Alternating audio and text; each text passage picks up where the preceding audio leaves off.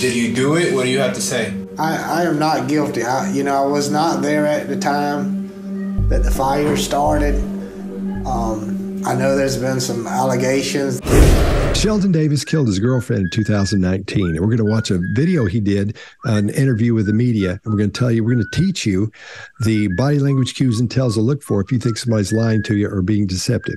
Greg, why don't you tell us about the videos we're going to watch? The first video was before he went to court when he was trying to get his story out. The second one, he didn't think it was good enough. After he went to court, he came back to try to establish his alibi. Just one point that you need to know is a few weeks before the murder of his girlfriend, Denise Anderson, she had pressed charges for sexual assault and domestic assault. All right, so just to start, you were arrested and you're being charged with murder and arson. Did you do it? What do you have to say? I am not guilty. I was not there at the time that the fire started.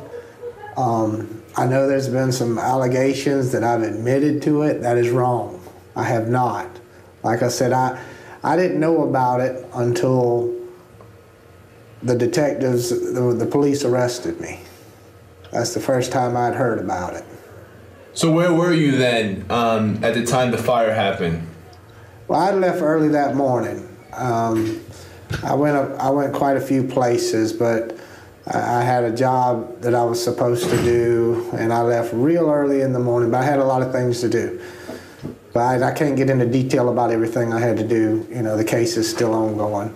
But yeah, I left real early that morning, way before the fire started.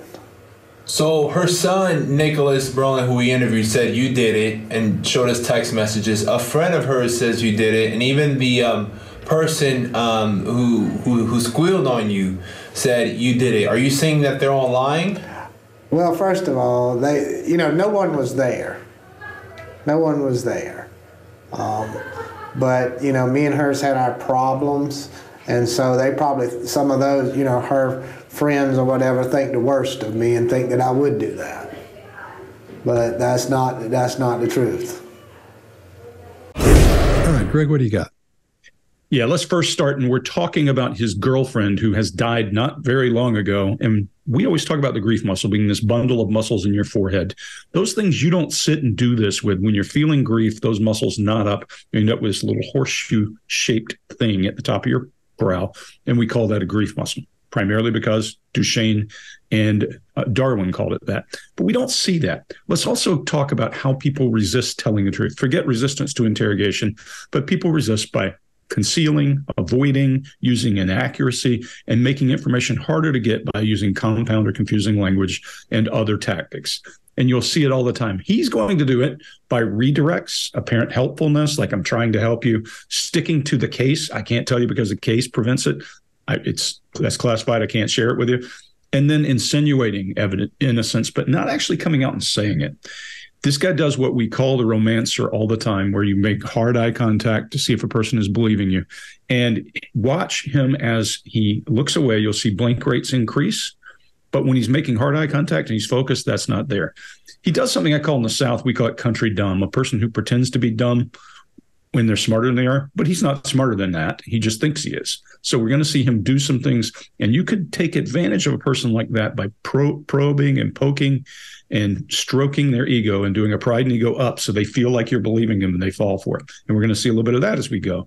This guy's been in the system clearly at some point because he uses words like not guilty, allegations, not I didn't do it, I'm not guilty.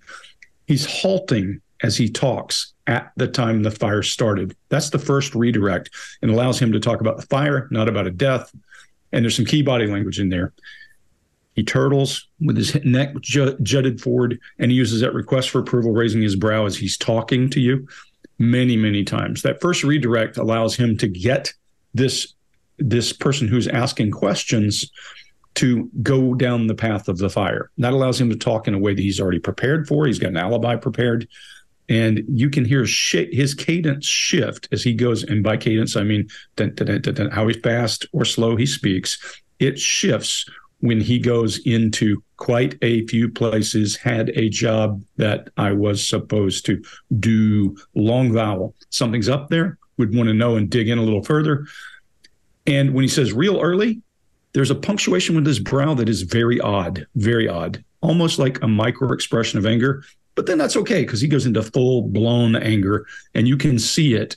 It's contained because he's had to contain it at some point in his life. You see his lower teeth show, looks under his brow. And I would guess that what we're seeing in that place, if you were to freeze it, is a small expression of what his anger looks like when he's in private, is just what he's doing here. There's so much in here. I hate to go even this long, but when folks are challenged, they get angry. Those are usually narcissists. They get really angry. And that's what I think we're seeing here is some of that. There's also some feigned belief when she says, or when the guy says, you did it. When somebody said that he did it, you can see that the expression in his face, that disbelief, he's gone that quickly and a new one takes over. And he's doing something I would call an angry smile, where he's got his upper lip is tight across his teeth. And if you do an eye lock with that, that's a predatory angry smile. My wife is a private investigator, and I asked her, where do you start when you start an investigation? And you know what she said? Google. I search them online. Have you ever Googled yourself and you were shocked to see the personal information exposed on one of those public listing sites? Of course, I Googled myself. And you wouldn't believe what I found. It knew where I used to live. It knew my old phone number. It knew all kinds of things I had no earthly idea were out there. Data brokers are making a fortune selling your information to robocallers, spammers, and others who want to learn more about you, like where you live. That's why I'm excited to tell you about today's sponsor, Aura. Aura can identify data brokers exposing your information and submit opt-out requests on your behalf. Brokers are legally required to remove your information if you ask them to, but they make it really hard to do. So let Aura handle it for you. You can try Aura free for 2 weeks using our link. Aura also does so much more to protect you and your family from threats you can't even see. And it's really easy to set up, so you don't have to download a bunch of different apps to get parental controls, antivirus, VPN, password management, identity theft insurance, and more. You get everything at one affordable price. Let Aura do the hard work of keeping you safe online so you can focus on other tasks with peace of mind. You can either let people continue to exploit and profit off your information, or you can go to aura.com/TBP. Aura.com/TBP to start your free 2-week trial. There's also a link in the description below. Chase, what do you got? Yeah, I agree with you. There's a lot in here. And Just you kind of just dissected the whole thing. There's a couple of things in here that I noticed watching this. His blink rate goes up right away. And he's saying, I am not guilty. I was not there, which is a failed denial. It's not a real denial. And then there's a shift to nothing but this unusual left-sided recall. So he's looking down into his left a whole lot, looking kind of crazy amount of eye movement to his left side, which down here, this left downward looking gaze is what people associate, or what we associate with internal dialogue. Someone's talking to themselves or rehearsing what they're going to say. He calls the other person's story allegations instead of lies. Greg, you touched on this. This is big when somebody's not really saying that someone else is a liar. And the interviewer says, are you saying that they're all lying? And he says, well, first of all, no one was there. There's no denial. He's unwilling to call somebody else a liar. And he's using being present at the scene of the crime to separate himself from other people. I want you to think about that. He's using being at the scene of the crime to separate himself. And Greg, you covered a lot. In the rest of these, I'm going to do something different in this episode. And in each of the following videos, I'm going to cover a few developmental, genetic, and neurological issues that can cause violence, aggression, and other antisocial behaviors. And I'm going to start with genetic factors in the next video. This guy reminds me of a perfect, exact caricature of Scott's example of a Southern lawyer. And I'll pass it to you, Scott. Okay. That was a while ago, man. Wow, I can't believe you remember that. That's a good one, though. Wow. Yeah, this thing's full of it. So I had to put it. I actually had to use my notebook thing today this time. So when you're dealing with facial expressions, you have to make sure they're real, because that thing Greg was talking about, that real quick little fake concern thing in his brow, that's just him registering that he's getting a question. And we know it's something that bothers him because it happens really quickly. because it's supposed to bother him, but it may not actually bother him. I don't know. You'll see as we go along in these, because he does it in almost every video. So keep that in mind. And the thing about that expression is that a fake expression won't stick. What you're looking for, the real expression, is it sticks and it fades away. We dealt with that with the Amber Heard stuff. And in this situation, it comes on so quick and it goes away. But it's this feigned concern thing he's got going on. And you're right. He's focused. He laser focuses on her because he wants to make sure he's being believed. Well, when she asks him questions, those eyes get wide and he just looks, and his blink rate's really low. So he's worried. And quite often we know there's an issue there when somebody's blink rate goes up and they start worrying, they start blinking a lot. But he's worried she's not going to believe him. But he's here for the only reason he's here is to get his story out. That's the only thing that he's trying to do, is get his side of it out. Because apparently, as we'll go through this, you'll see everybody's saying, this guy did it. I know he did it. It's this guy, man. He did it. Everybody, his best friend, his girlfriend's friends, all those. So we'll see how he's fighting against those. That's what we're dealing with here. Somebody trying to set his story up to ward the other ones off. To me, when he does that head shake like that, those should be. It would be more convincing to me if he was doing this, even though he's saying no. He should be doing the confirmation nod instead of the shake no, because those are out of whack. They're not going in time. So I don't know what's going on there. I'm not sure he knows what's going on there either. He's rehearsed this in his mind, but he hasn't talked about it out loud. He hasn't rehearsed it with anybody because he can't say it out loud in the jail because he looked like he was nuts. And they're saying, no, I did not. No, I did not. All those things. The non-contracted statements, those things where he says, and denials where he says, that is wrong. I have not. We know better than that, because that lets us know he's been thinking about it. So you'd say, "What? No, that's wrong. No, I didn't. I didn't do it. It wasn't me." You shorten those because you're trying to get those out. You don't say, I did not. I have not. Nobody talks like you. Some people talk like that every time I say this. Because I talk like that every time I talk to someone. Maybe you do, but you don't say, I have not very often. I won't go into that. What might be wrong with you? Then he does that nod yes when he's saying that was the first time he'd heard about it. He said, that's the first time I heard about it. I don't think we know that's not true because he did it. And he's in prison for it now, so I can say that with confidence on that. But pay attention to the nods, because they're not confirmation nods. Confirmation nods come on the words, not like, yes, I'd love to go. It's, yeah, I'd love to go. That kind of thing. You got to pay attention to that. Sorry, page 2. I'll try to be just short. I tried. Where were you? Where were you when the fire happened? That's what it is. When he says, and then his answer is the exact same thing twice. Watch when she asks him that. He says the very same thing 2 times. He tries to make it a little bit longer. He's really going hard on this, on this, trying to get his story up and running. We see a micro expression of disgust and anger on real early, when he says real early. And for me, that's an issue because it's about what time all this stuff happened.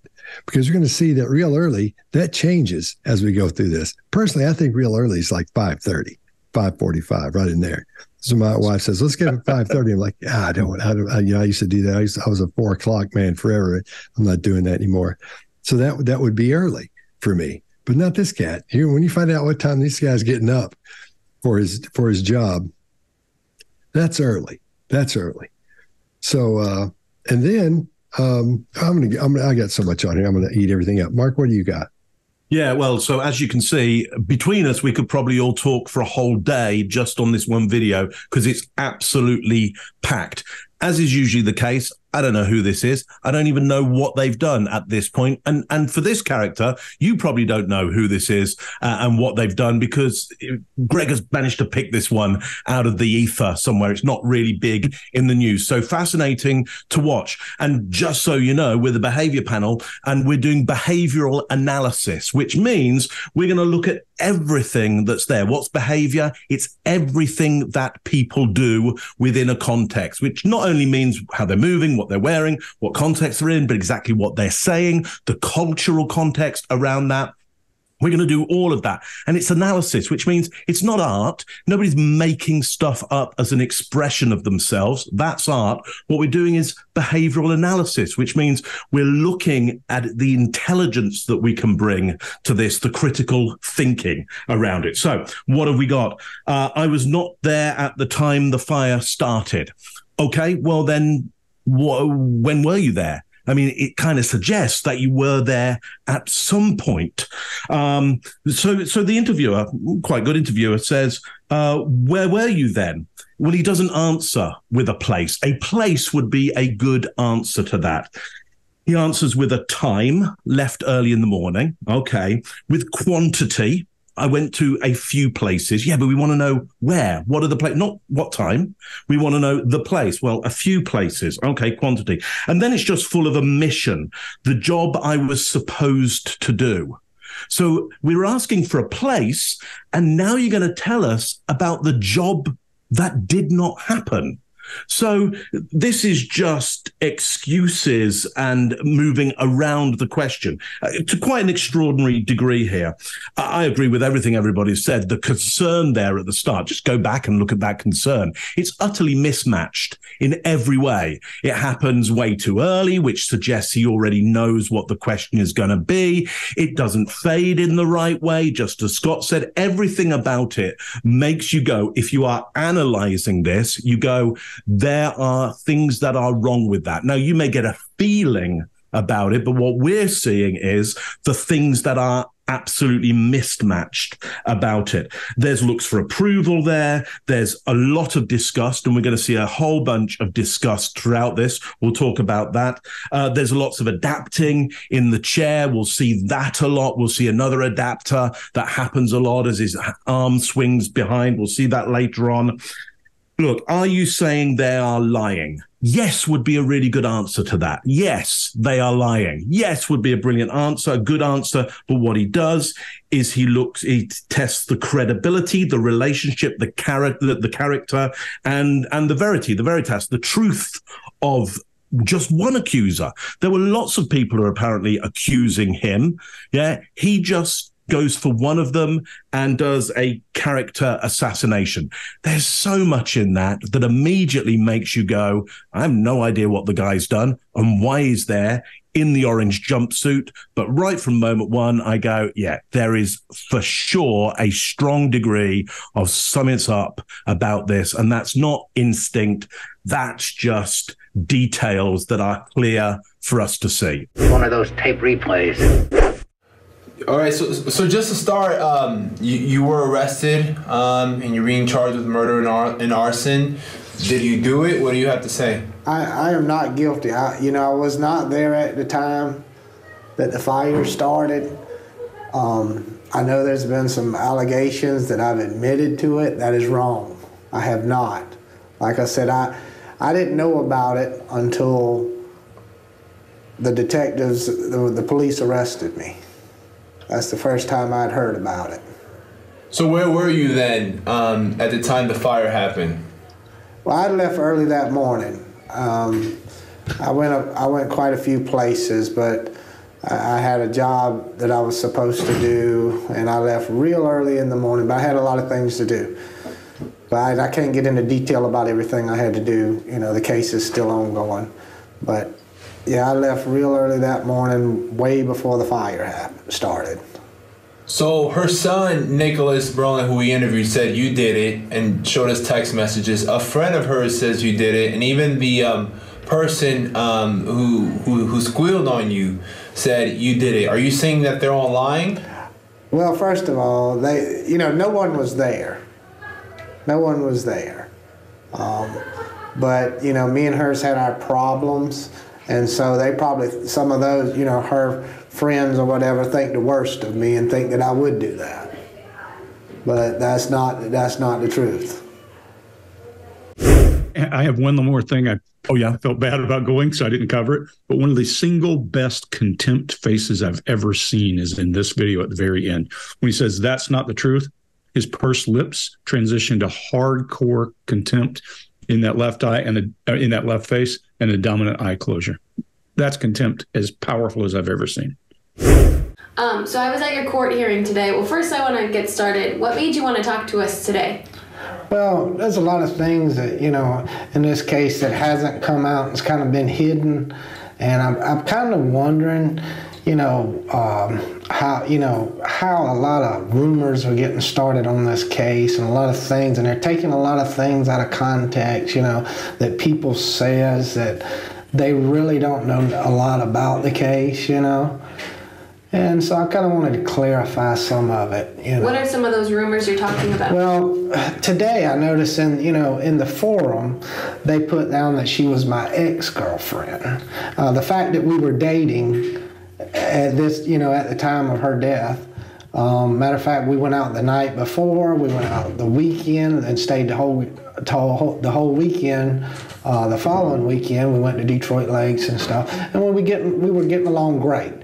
It wasn't like there was any animosity between the two of us. So she wasn't estranged, she wasn't your ex, she was your girlfriend? Yes, at the time. And, there's plenty, there's camera footage from the night before. We went to the bowler, of course, and there should be camera footage there. We went to the bar. Of course, we stopped by the bar right next to the house, right there at Chubb's. Camera footage there, I'm sure. And the weekend that we went to Detroit Lakes, we was at Zorba's. Once again, we came back on a Saturday afternoon, went to the bowler again, went to her place, stayed till Monday morning. No issues. All right, Chase, what do you got? Okay, so we know he's a horrible liar. And he is in way over his head here. But I want to point something out that I think some people are going to miss because of this. This calm and collected demeanor, coupled with kind of this soothing Southern accent. Greg, I don't remember the cool name that you had for it. It suggests a man who's comfortable in his own skin and actually knows how to use charm to influence other people. He's just been influencing different kinds of people, and he thinks it's going to work here. So this is a trait that you very commonly see in people with high social intelligence, maybe low IQ, but the social intelligence is probably pretty high. They're able to read and manipulate social situations to their advantage pretty easily. It's interesting, not a mention of a killer or a perpetrator here at all.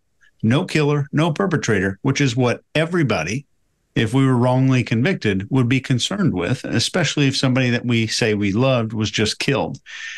And the rumor that you might think, they're talking about all these rumors, the one rumor you might think would be the key one that he'd like to address would be the thing about him being the murderer. That's also one of the rumors that are on the internet that the reporter asked him if he wanted to address.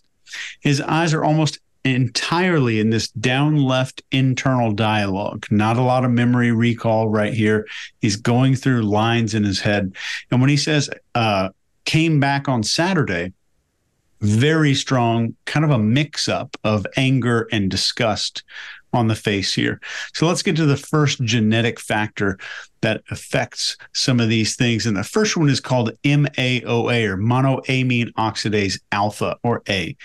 And this is sometimes referred to as this thing called a warrior gene. It's an enzyme that helps break down neurotransmitters like serotonin, dopamine, and norepinephrine in the brain.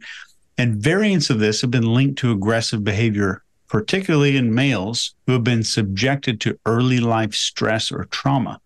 But it's worth noting that everybody with these gene variants exhibits all of these behaviors. And I just wanted to throw a quick reminder that Scott did not do the lawyer impression on the last video, so I just wanted to put that in here again. Scott, what do you got? I'm not going to do it. It's not funny here, or I'd do it. All right. It's perfect. It's this guy. That's it. I know. It is perfect. I know. It is perfect. I know. But there's this thing. I can't believe I'll get canceled for imitating another dude like me, with the same skin color and everything. I'll get can't make fun of anybody. Do the one like you want us to misunderstand it. I'm not going to do it. I'm not going to do it. Come on, my name is Sheldon. Oh man, it's tough. It's tough. All right. So we're seeing lots of low and tight illustrating.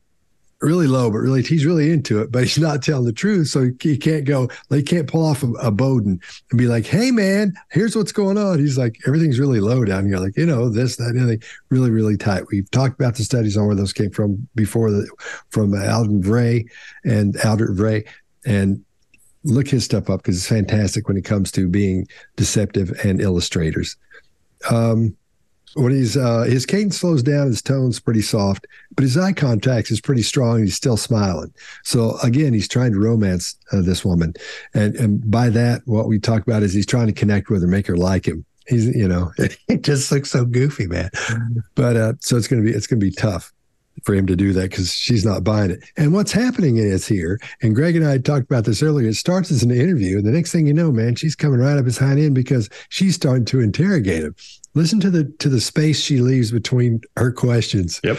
It's perfect. You go, oh my gosh. And I thought maybe they slipped one in there on him and he doesn't know it. But she's talked to somebody, or she's just brilliant right out of the gate of being able to ask a question and just tighten it up and not say anything for a minute. And he just keeps puking. He just keeps going and going, giving up information. His blink rate's pretty low, but when he talks, and I think it was Chase's thing where it's the what do you call that, Chase, where your eyes stay closed too long, but it's like a shutter speed. That's what it was. So his shutter speed on his eyes is really low as well, which gives me impression he's got a lot of confidence. I think he thinks in some way she's buying this, and he thinks his story's working. So I think he's showing a lot of things that where shows he's got confidence. But now he's got his story together, and he's trying to deliver it, and he does it over and over. And by the end, he gets it pretty tight. It sounds okay. But now this is the first time he's been talking about it out loud. It's a little bit loose, and he's gathering it up. This is why I should rehearse it out loud. And that tight eye contact and his really still head and torso, that real still stuff, that lets us know that he is worried. As he goes through these emotions, we can see him. And I think we see one more little tight of those fake concerned brow on there. I think that tightens up on him really quick. I'll leave it there. Greg, what do you got? Well, not only is his shutter speed slow, his processor speed is slow because he's not catching on to her because he thinks that he's brilliant. And when he comes into here, look, he came in. Not often do people say, hey, can I tell you what my alibi is? That's what he basically says when he comes in. There's some things they got wrong I need to tell you. Well, what the hell do you think he's going to do when he says that? There's a term for charm that runs this deep. You know what that term is? Superficial charm. Guess what kind of people have superficial charm? I would be suspicious. There's no emotion, no grief. Again, no grief, none. He's talking about that. The other thing that I'd point out is he hangs out with a lot of people he considers scumbags, right? When I was a kid, they would say, that guy's hanging out with the wrong crowd. And I'd say, no, he is the wrong crowd. He just happens to be one of them. When all your friends are scumbags, you need a big mirror to look in and figure out, are you a scumbag too? And you probably are. Just remember that. That's a good thing. When somebody tells you they're hanging out with the wrong crowd, you might look for why they're hanging out there. This is a clear attempt for him to do an iterative storytelling on how good the relationship was and then shift gears to she was a problem. That's transference. He's going to talk about the good times, not the bad times. That's a lie of transference. I'll take good things and build a picture of great things and still not have any grief about that coming to an end. As he comes in here, now as he's telling this alibi, his tone is just flat and consistent. The female interviewer is a difference here. And your whole point where he's going after trying to romance her, he leans in, his eyes bulge. It's insane looking. I mean, if you go back and compare this to the guy, I think he thinks, a girl interviewer is what I would guess this guy's thinking as you go in. And he doesn't realize yet, oh yeah, this is going to be a fun ride for you. He does what I call that front of mouth talking, that solicitous kind of tone like that. When he goes, I'm kind of wondering. Well, that's just him trying to get her to listen to him. And then there's a lot of real smile, not toothy smile, not the upper tight lip, and lots of fluid hand movement as he's doing what he thinks is charming and persuasion. If you start watching him when he does this, that's a persuasive head shake. That's a persuasive head nod. The big data intakes and agreement are these. Watch him. You'll see a very big difference. There's more. There's so much to this guy, guys. I'm going to try to keep short, but his facial expressions and that forward lean and overly opened eyes as he does whole body punctuating and he don't know much about the case. Again, that's weird language for a person who didn't commit a crime. They wouldn't say case. It's I didn't do anything. You don't know about the situation. Again, he's probably been in the system. We're going to see more pointers to it later. But when she says that whole thing about these rumors, his face goes from smile to concern pretty quickly. I think he's thinking she's turning on him. She doesn't. Look, then he goes to romancer and locks again. His smile gets larger when she starts to say his words. If you listen, when she repeats his word, look at his face. He starts to smile genuinely and big. And that's why I call it superficial. I think the minute you turn on this guy, that charm would go like that. That's not charm. That's superficial charm. His mannerisms are less control. His head's moving than we were seeing in the beginning of the thing. And all that front of the mouth stuff. It's just, if you think about what this guy's doing when he says there were no issues, it's out of the front of his mouth. And if you pay attention to this guy, either he blew up and did something, or he planned this out and had himself in front of cameras and had video and conversation. Either way, it's kind of creepy. Mark, what you got? Yeah, look, I think we're all in agreement. Great interviewer here. And I don't think he quite knew what rank he was going to get of interviewer here. What I love about her is simple, clear, and quiet. You know, like really simple questions, really clear, and then she shuts up and lets him talk, and she continually does that. I think it's brilliant. So if you do nothing else other than watch a liar here, watch a really good, simple interviewer get exactly what she needs. Brilliant. If you know her, let her know. We love what she's doing here. Disgust and disdain, a lot of disgust again. It's turning into what I would call somebody with a malaise, a general kind of overview and feeling of disgust and disdain for the world. So quite interesting. Let's see how that continues. A lot of what would you call it? Concern for his own image. Why do I say that? Well, he's got eye contact with that great interviewer, and then every now and again you'll see him clock the camera. What I mean by clock the camera is look the camera right down the lens. He knows the audience is down there. He knows that he's trying to get a message across to them and get a certain brand across to them. I don't think I've ever seen anybody as comically clock the camera as him, other than Ricky Gervais in The Office, who does it brilliantly as a caricature, a parody of somebody who is self-obsessed. So interesting that we have that. Very definitely a performance. What else do we have there that I think is performative? Well, you're going to be able to see him steepling all the time. This is what I mean by steepling, is that he's got his thumbs up in this particular case, though you do see some people steeple like this. He has his fingers splayed and the fingertips are together. Now, why would I say this is a performance? Because people don't do this on the whole unless they've seen somebody else do it and pick that up unconsciously, or they're doing it on purpose. Why don't they do it unconsciously on the whole? Because it's actually very hard for the brain to do. It's high neural load for it to do. And it's meant to look like authority or intelligence or, shall I say it? Yes, status. So he knows that this should give him a brand of authority. He knows that. He's doing this on purpose. Again, if you've got kids or you hang around kids, like when was the first time you saw them steeple? Well, you haven't. They don't do it. Yeah, you remember the first time you saw them point at the light or point at the moon, or, it's like, when did you first see them do this? Well, they don't. Nobody actually does that. Nobody actually does this. It's a made up gesture in order to have an effect. So what do we know from this? What's the analysis? This person is trying to have an effect for the audience down the camera. It's a performance. Will it be a performance that's good enough to fool for behavior analysts? Well, so far, no. 2 videos in, and I think it's an abject failure. But let's see how he does. Maybe he'll turn it around. Let's have another video. Oh, I think this is a good one, fella. Yeah, exactly. Well, yeah, the funny part about this is I thought when I watched the first 2 or 3, I thought, well, maybe there's not enough in here. But he continues to delight. Yeah. He just keeps going. Yeah. Oh, yeah, it's a joy. Yeah. If you want to learn to watch when people are lying, stay tuned. This is a fantastic one. One of those tape replays. So I was at your court hearing today. Well, first I want to get started. What made you want to talk to us today? Well, there's a lot of things that, in this case that hasn't come out. It's kind of been hidden. And I'm kind of wondering, how a lot of rumors are getting started on this case and a lot of things, and they're taking a lot of things out of context, that people says that they really don't know a lot about the case, And so I kind of wanted to clarify some of it. What are some of those rumors you're talking about? Well, today I noticed in the forum they put down that she was my ex-girlfriend.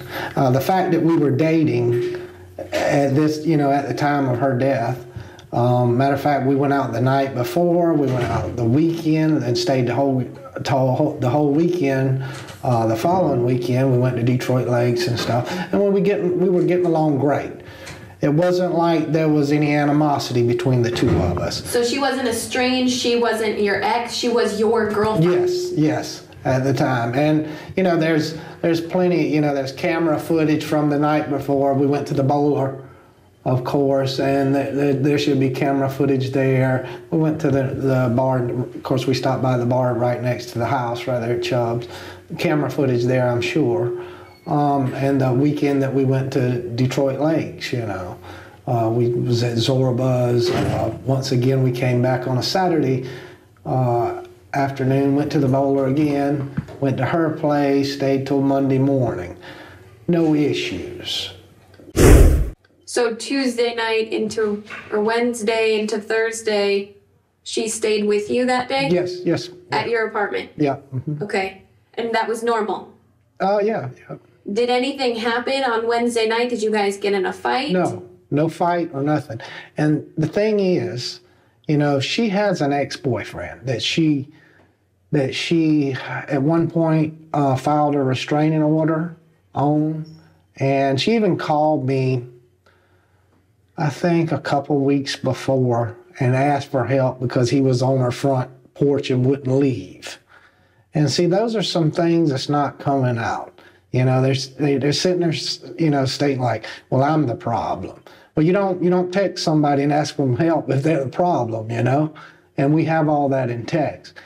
And one thing in particular that I noticed, and I did get it on tape, the weekend, because we weren't together for a couple of weeks, we had separated for a couple of weeks. And when she called me to come pick her up on a Friday, I think that was Friday before last, there was a note when we returned to the house, there was a note that said, Sheldon's going to kill me, and it had 726 on the note. And she didn't notice it laying there on the table. And I got it on film, I recorded it. I said, there's a note sitting on the table saying Sheldon's going to kill me. Where'd this come from? She says, I have no idea. And we recorded all this. So there was some strange things going on. So she had taken files out on this ex-boyfriend? I'm not sure, I'm just saying that's a possibility. Because to be honest, she had a few exes. She didn't have one ex. She wasn't, for a long time faithful. She drank a lot in the bars. She was in the bars constantly. That was mine and her big problem. She was constantly. If it was about 7 days out of the week, 6, she was in the bar. All right, Chase, what do you got? When he says, when she called me to come pick her up, there's another disgust and anger facial expression mashup there. And there's a suggestion versus a direct statement about a perpetrator. He's vaguely through wax paper suggesting that this other person may be involved. And this is so common in guilty people that it's almost a guarantee. And they'll do this to cast doubt, but they're afraid to make any direct statements. Guilty people also do this with ambiguity and suggestion so they can test the waters. So they want to gauge how you are going to respond to see if they can take that road or not, to discuss the other person. And this is not the behavior of somebody falsely accused at all. Next is something that in most research is called disparaging the victim. And this is from an internal standpoint, psychologically, where he's wanting to dehumanize her and distance and soften the criminal behavior, his own criminal behavior, to himself. And on an external level, he's trying to make the crime more cause and effect, as if it might have been slightly more deserved than you initially thought. So maybe she deserved it. And that's what's going on externally. And you'll see the eyebrow flashes here when he's doing this. His eyebrows are going up, showing this request for approval. I'm requesting that you show me some sign that you're getting this, that you're agreeing with me, that you're believing this. And you'll see those precisely at these statements of she drank a lot and wasn't always faithful. There's probably a couple other ones there. And there's severity softening in here, softening the severity. So he uses the word literally. He uses the word problem to describe being a killer in this video. Problem. This is what you call a cluster of high likelihood behaviors. This one clip has all that you might need to just make a determination about the whole case, as a profiler anyway. Let's go into the genetic stuff really quick. There's something called a serotonin transporter gene, and this is 5-HTT, if you ever look this up. And this gene regulates the level of serotonin, and a neurotransmitter that affects our moods and stuff like that is our serotonin. And some studies have even suggested that a link between certain variants of this gene and an increased risk of violent and manipulative and impulsive behavior, when they're coupled with adverse emotional factors, can lead to some behavior like this and some antisocial behavior, which we'll be getting into quite a bit. Mark, what do you got? Yeah, that potential lack of serotonin would also give you a mood, a generalized mood of melee and like disgust and displeasure and contempt for just about everything, you know, if it's continuous. So interesting that you put that forward. The thing is, she has an ex-boyfriend. Oh, well, that's the thing. Okay, that's the thing. The thing is, she has an ex-boyfriend. And then there's that beautiful look into camera. So here's the message. He's trying to go, well, look over here. There's an ex-boyfriend there. That's the thing. He then says, she talks about the time when she called, but he looks up. I don't know whether it's to the left or the right, and I don't really mind which way it is, because the look up is so out of the baseline of everything else we've seen. I can't even think that I've seen him look up at all, or certainly not in that direction. I don't know whether it's left or right. That for me, I simply go, hang on, that is way out of the norm for him. So my guess would be, and Greg, I'll pass to you in just a second, because I'd like to know, something, about this more definite. I would kind of go, okay, well, he's making that up. There's something being made up around that. There's some art going on there. There's a story being created there for sure. And we have all that in text, and he clocks the camera as well and brings his hand round and does an adapter behind him there, adapts the environment, moves in his chair, moves the environment in some way. So from that, we know that there is a potential for discomfort around, and we have all that in a text and wanting us, the audience, to know that. Well, what exactly does the text that we have say?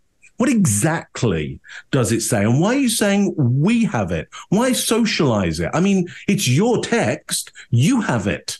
You have it in a text. And what is it? Like, tell me exactly what it says. Because my guess is it actually doesn't say probably anything like you're trying to suggest that it says. And that's why you won't tell me exactly what that text is. And you're suggesting that it's our text, not your text. Well, I would say here, Greg, that he is throwing out, in your words, a lot of chaff, a lot of stuff to make us, look at the shiny objects in the sky and to avoid having to answer real questions with real sharp data. Greg, what have you got on this one? Yeah, let's cover a few things. Yeah, my first question is, who's we? Who's we suddenly? Let's talk about we. Let's talk about narcissistic personality behavior. I'm not a clinical psychologist. I'm not going to say this guy is. What I'm going to tell you is narcissistic personalities, aggrandized self with big blustery language, and problems that affect them are diminished. And by that, I mean, yes, I am brilliant. I'm a great driver. And I struck your dog. You know, they don't tell you they ran over your dog. They soften whatever language it is. I see it in corporate America. I've been a corporate guy a long time, and I've worked with entrepreneurs. I work with founders of companies, and you run into people who are gigantic personalities, and something bad has occurred, they diminish the impact. It's always an incident. Chase, you said it. He says, the problem. I mean, that's the way you soften the severity of whatever's happening. When he says we, in this case, I think that's exactly what it is. And a lot of these guys you'll hear at work will say, I did great things. We made a mistake. You hear that all the time. So there's that. Mark, in terms of the eye movement thing, earlier when he was asked questions and he was feeding his alibi, I think he was going to facts that he had created, that kind of thing. They were asking him questions about something. They were not asking him questions that forced him to make up details. Now I think they have. I think they've asked him a question. You see a deviation from that left back over to the right. And what we're looking for is deviation. That's all we really care about. He's also, when you talk about chaff, that's a beautiful catch. But he's artful. What he does that is beautiful. Now, first of all, again, he hangs out with the wrong crowd. Clearly, he's telling us all about the wrong crowd. But he frames what he says, and you're going to hear it again with the thing about her is, the thing about my friend is. When he does that, you can expect he's got a box of disparaging comments to say about them, and he frames it beautifully. The other thing that I think I see here is him. If you imagine a little kid sitting around a fire telling you a ghost story and asking you to believe it, look at that body language and tell me that's not this little chubby kid sitting around the fire going, and then the hook hand was on the car door. That's what I see, is him pulling you toward him and looking to see if you're following and fishing to see it. People that are in these situations get to a point where they think they're the smartest guy in the room because they have been the smartest guy in the room. And he's not. Scott, what do you got? All right. You guys have covered most everything that I've got. But again, he starts with that fake brow engagement that comes and goes. And I think this is part of his baseline at this point. He just does that when he gets some information. He does that real quick, sort of let her know that that he hears the question, that he's concerned, which I don't think that counts here. I don't think he is. Now, with that smile, he's still trying to romance her. He's still trying to get her to like him. The whole time he tries to get her to like him, and she's not going for it. She's still doing that delivery. It's the same delivery for every question, everything. She's got just that same stale question in there. And then I thought something was really funny in here where he says, they were sitting there like I'm the problem. And if you look at him, his mouth doesn't move. It looks like a ventriloquist. The last time I saw this, I'm going to have to word this correctly. Chase and I were in a situation where we were going to talk to two people, and we had seen them down the hall, and we were getting ready for it. Do you know what I'm talking about, Chase? Do you remember? Okay. So as they're getting ready to come down the hall, and they didn't know that we were the ones that were going to talk to them. I'll put it that way. And so as we saw him coming, Chase does it. He goes, "Be cool, man. Here they come." Like that. So he starts the whole ventriloquist thing, and I start laughing, because and it was a serious thing because here they came, but I started laughing. Of course, they tried at us, but I know just so he goes, "Come on, here they come." I was like, "Oh, I couldn't be cool." I was so embarrassed. Anyway, so and one thing he's not doing is hovering over and squatting on. I didn't kill her. He's not saying that every 5 seconds, which you would be if you wanted to tell. If somebody was asking you questions about killing somebody, everything would come back around. But hang on just a minute. Yeah, I didn't. Just so we know, I didn't do this. It had nothing to do with it. I wasn't there. I was at so and so's place, and this happened. And here's tell the story. And he's not hovering over that, which you would be. You'd be scared to death that they actually thought you did this.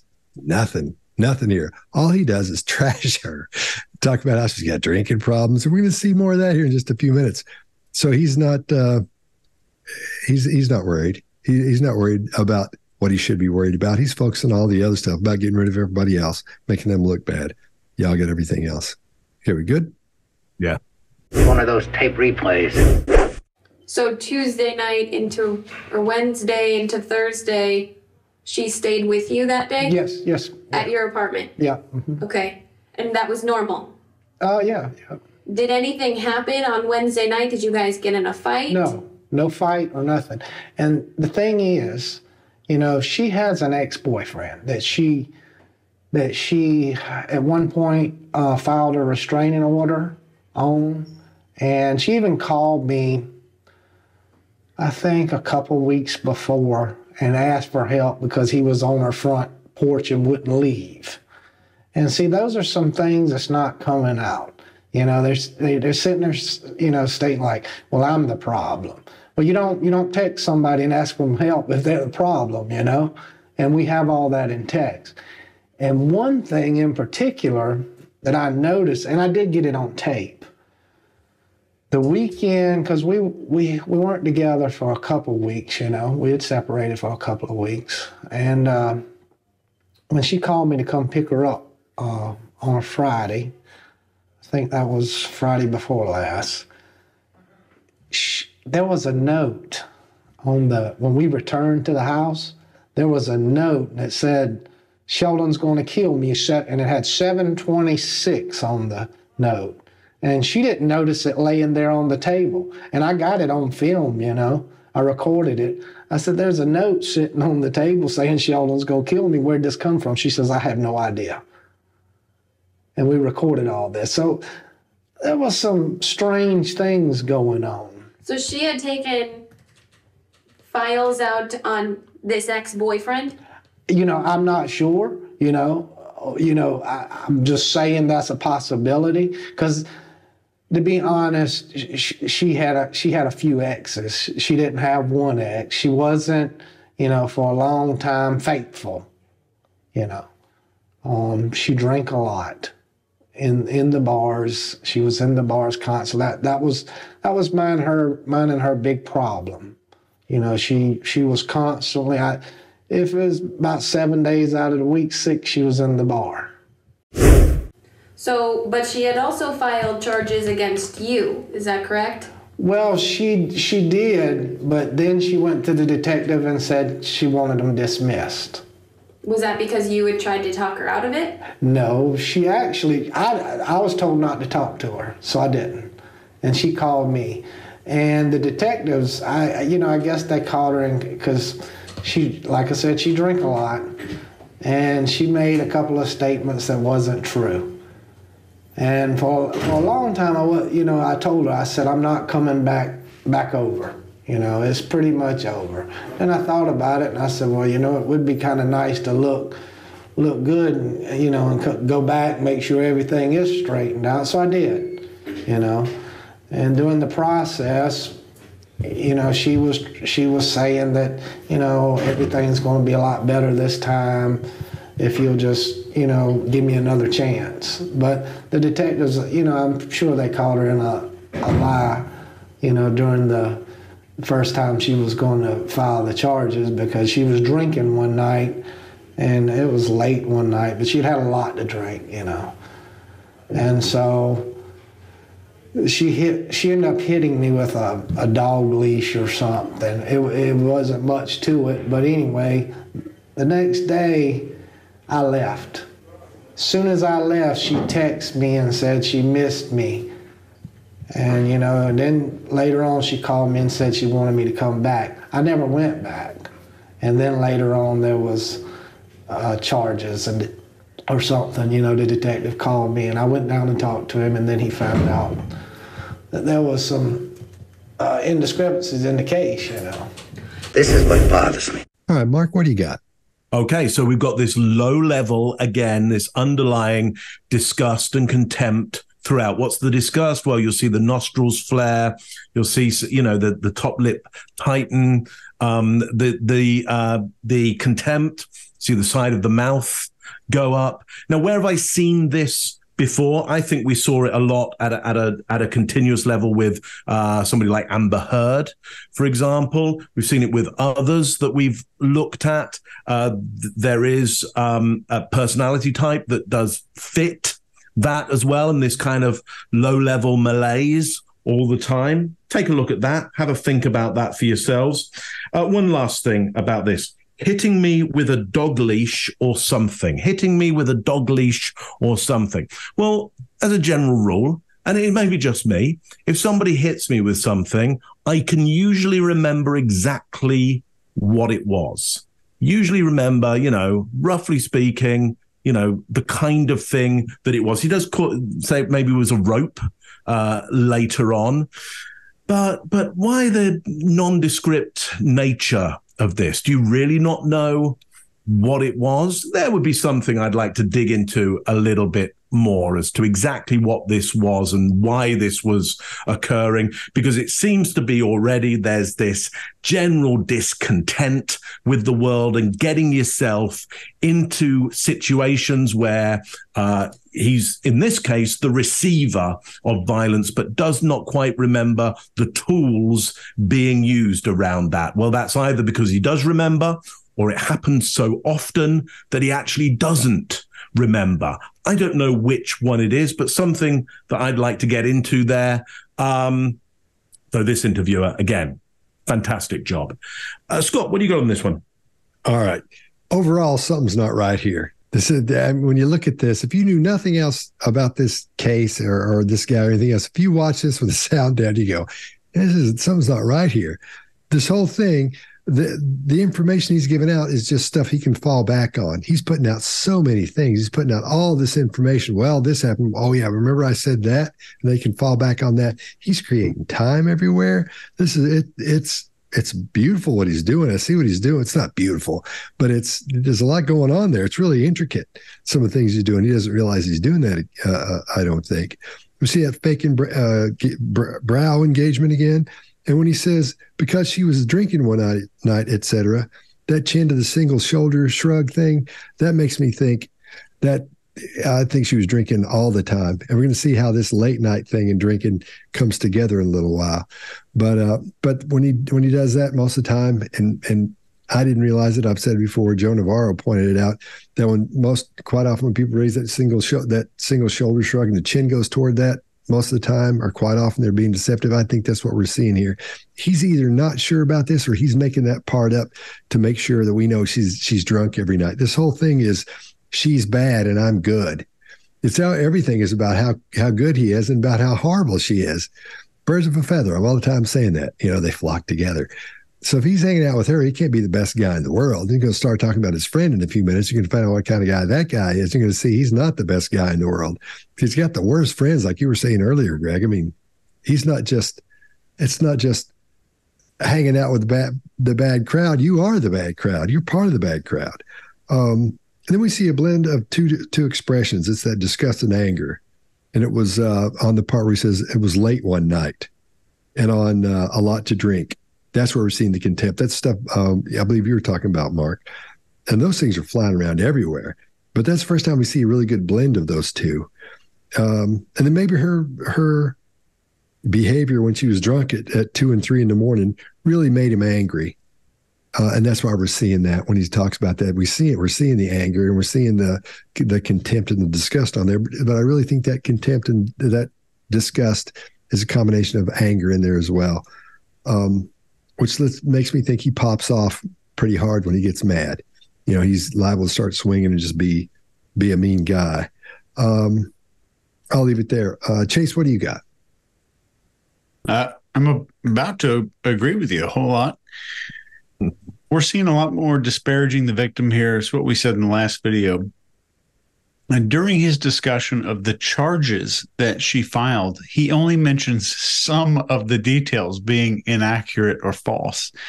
This is another red flag we tend to see in guilty people when they have a hard time calling somebody a liar outright. Were those the indiscrepancies he was talking about? You stole my line. That's the whole problem is indiscrepancies. I'm sorry. There's a lot of indiscrepancies in here. But and he says she ended up hitting me with a dog leash or something. Mark, I think part of what might be here is him decreasing the significance of the event. Like it was so minuscule that I couldn't remember it.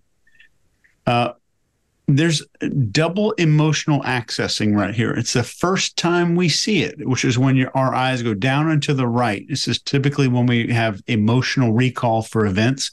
This is a big deal because we haven't really seen it up to this point. And I would say, and you're about to see even more evidence for this, that this might suggest his need for control and power. And this is potentially further supported by his choice of crime, just beating her to death and then setting the apartment on fire. This shows a level of kind of brutality and physical violence that very often see in criminals with a strong desire for power and control. And the arson could be a way to destroy the evidence, but it could also be a symbolic act of cleansing or erasing his actions for himself. And we might see what the answer is to that in the coming video. And he says, the next day I left. This means that she hit him with a dog leash. Then he decided to spend the night. But he's trying to say that he tried to get away from the problem, which, you know, he's an idiot. So let's talk about some genes really quick. Let's talk about a gene called DRD2 and DRD4. These are dopamine receptor genes involved in the dopamine reward pathway. And these have also been associated with antisocial behavior and aggression in many studies. And variations in these genes might affect impulsivity and reward-seeking behavior, which maybe we're seeing here. We're definitely seeing him accuse somebody else of it. Both of the people that he's talking about, making accusations of, are about this thing, and we tend to do that. We tend to project a lot of the stuff that we're ashamed of onto other people. Maybe we're seeing that. Greg? Yeah, a couple of things for me. There's a lot. First of all, let's talk about bad guys. Bad guys live among us, lots of them, and you don't recognize them because you never see the bad guy face, if that makes sense to you. And so when a person puts on their best face, and we're seeing it, you saw him with a guy, now you see him with a woman. He had a bad guy face for a couple of minutes, some anger in that tightened upper lip. We don't see that yet. Just hang in there because she's going to do a good job of agitating him too. And we'll get to see some of that with him. But the bad guy face doesn't always come out until it's too late for people. And I also want to say, when we say he's hanging out with the wrong crowd, we're not disparaging this woman who was murdered by him, because people get in bad relationships all the time that are good people. It does occur. What I'm saying is, if you're accusing all your friends of being druggies and that kind of thing, you're probably not hanging out with them if you're a Puritan. So just so you know. The other thing that is interesting, however, is there's disgust when he talks about alcohol almost every time. And there's full-blown contempt when he talks about her drinking a lot. That makes you wonder, Chase, you say it a lot, and we always say we are made of what we come from. I say we're an onion or a pearl, and we just keep laying down things over it. If somewhere in your childhood there's a whole lot of disdain for somebody who drank a lot, that can create a lot of later life issues with people who drink a lot if you don't deal with it yourself. So we have to start paying attention to him and saying, wonder why. And there's also a couple of really weird things he does in here. Never. He's using strong words like never when he's talking about self. And then he uses words like or something when he's talking about charges for being violent.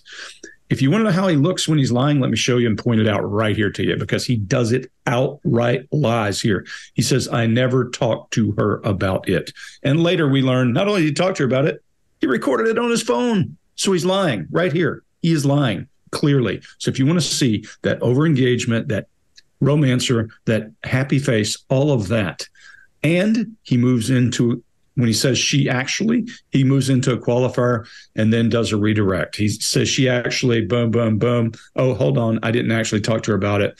I was told not to talk to her. Just watch him, because you'll see he's trying to be smooth and polished and believable and friendly. He's going out of his way to be friendly to this person because he thinks she's believing what he's saying. He also does an uncharacteristic pause after she drank a lot and made some statements that were not true, and then does a hard eye lock, like, you believe me, don't you? There's a couple of others, but the one I want you to try, there's a strong request for approval early in this where you raise your brow to say, hey, you get me, right? Or approve of me, right? But he also tucks his chin and raises his brow. Try doing that and tell me that's a natural move. Something is going on in his head when he does that. So you try it and tell me what you think is going on in his head. One of those tape replays. So, but she had also filed charges against you. Is that correct? Well, she did, but then she went to the detective and said she wanted them dismissed. Was that because you had tried to talk her out of it? No, she actually, I was told not to talk to her, so I didn't. And she called me. And the detectives, I guess they called her because she, like I said, she drank a lot. And she made a couple of statements that wasn't true. And for a long time, I told her, I said, I'm not coming back over. You know, it's pretty much over. And I thought about it, and I said, well, you know, it would be kind of nice to look good, and, you know, and go back, make sure everything is straightened out. So I did, you know. And during the process, you know, she was saying that, you know, everything's going to be a lot better this time if you'll just, you know, give me another chance. But the detectives, you know, I'm sure they called her in a lie, you know, during the first time she was going to file the charges, because she was drinking one night, and it was late one night, but she'd had a lot to drink, you know. And so she ended up hitting me with a dog leash or something. It wasn't much to it, but anyway, the next day I left. As soon as I left, she texted me and said she missed me. And, you know, and then later on she called me and said she wanted me to come back. I never went back. And then later on there was charges or something, you know, the detective called me, and I went down and talked to him, and then he found out that there was some indiscrepancies in the case, you know. So I talked with Lenny Wilds last week, and then he also, in the court documents that were released last night, in those court documents it says that Lenny Wilds told police that because of those charges that Denise filed against you, both the sexual assault and the domestic assault, you told Lenny that you had thought about killing her because of that. No, I never told him that. Matter of fact, I never told him much about the case. I just told him it, you know, I said it bothers me that she would have done that. And he asked me, he said, well, why are you going back? Why do you go back around her? You know, he said you shouldn't. But the thing about Lenny, there's been a lot of drug use on Lenny's part. He's been doing a lot of heavy drugs in the last couple of months. And I've watched it progress. And I've had friends say you shouldn't go around there, you know?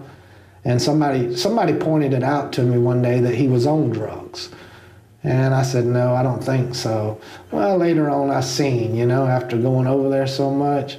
Anyway, he's been on, you know, meth heavily.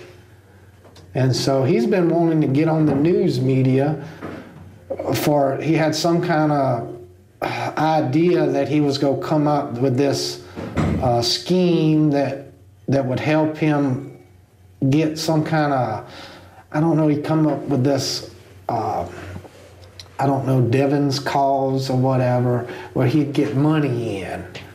And he had went to the news media a couple of times about trying to get this thing, you know, accomplished, and talked to the news media about it. Well, I guess it never came about. Well, with him being on the drugs and stuff, and then this case coming out, I guess maybe he saw this as his opportunity. So you're saying Lenny Wilds lied to both us and the police in saying that you confessed to him and said that you had thought about killing Denise before? Yeah, I'm saying that. Everything that Lenny Wilds says, is it credible? It is not credible. And if they'd test him for drugs, they would find out that he would, you know, he's on drugs. Okay. Simple as that. And like I said, he's went to the news media several times in the last couple of weeks, and they haven't paid him no attention. And I don't know, you know, whether he thought, well, this is his opportunity to get in or not. But it sure popped up at a funny time, you know. All right, Greg, what do you got? So let's start off by saying, guess what's still missing? Grief. We're talking about a woman he supposedly loved, and he'll tell us later he loved.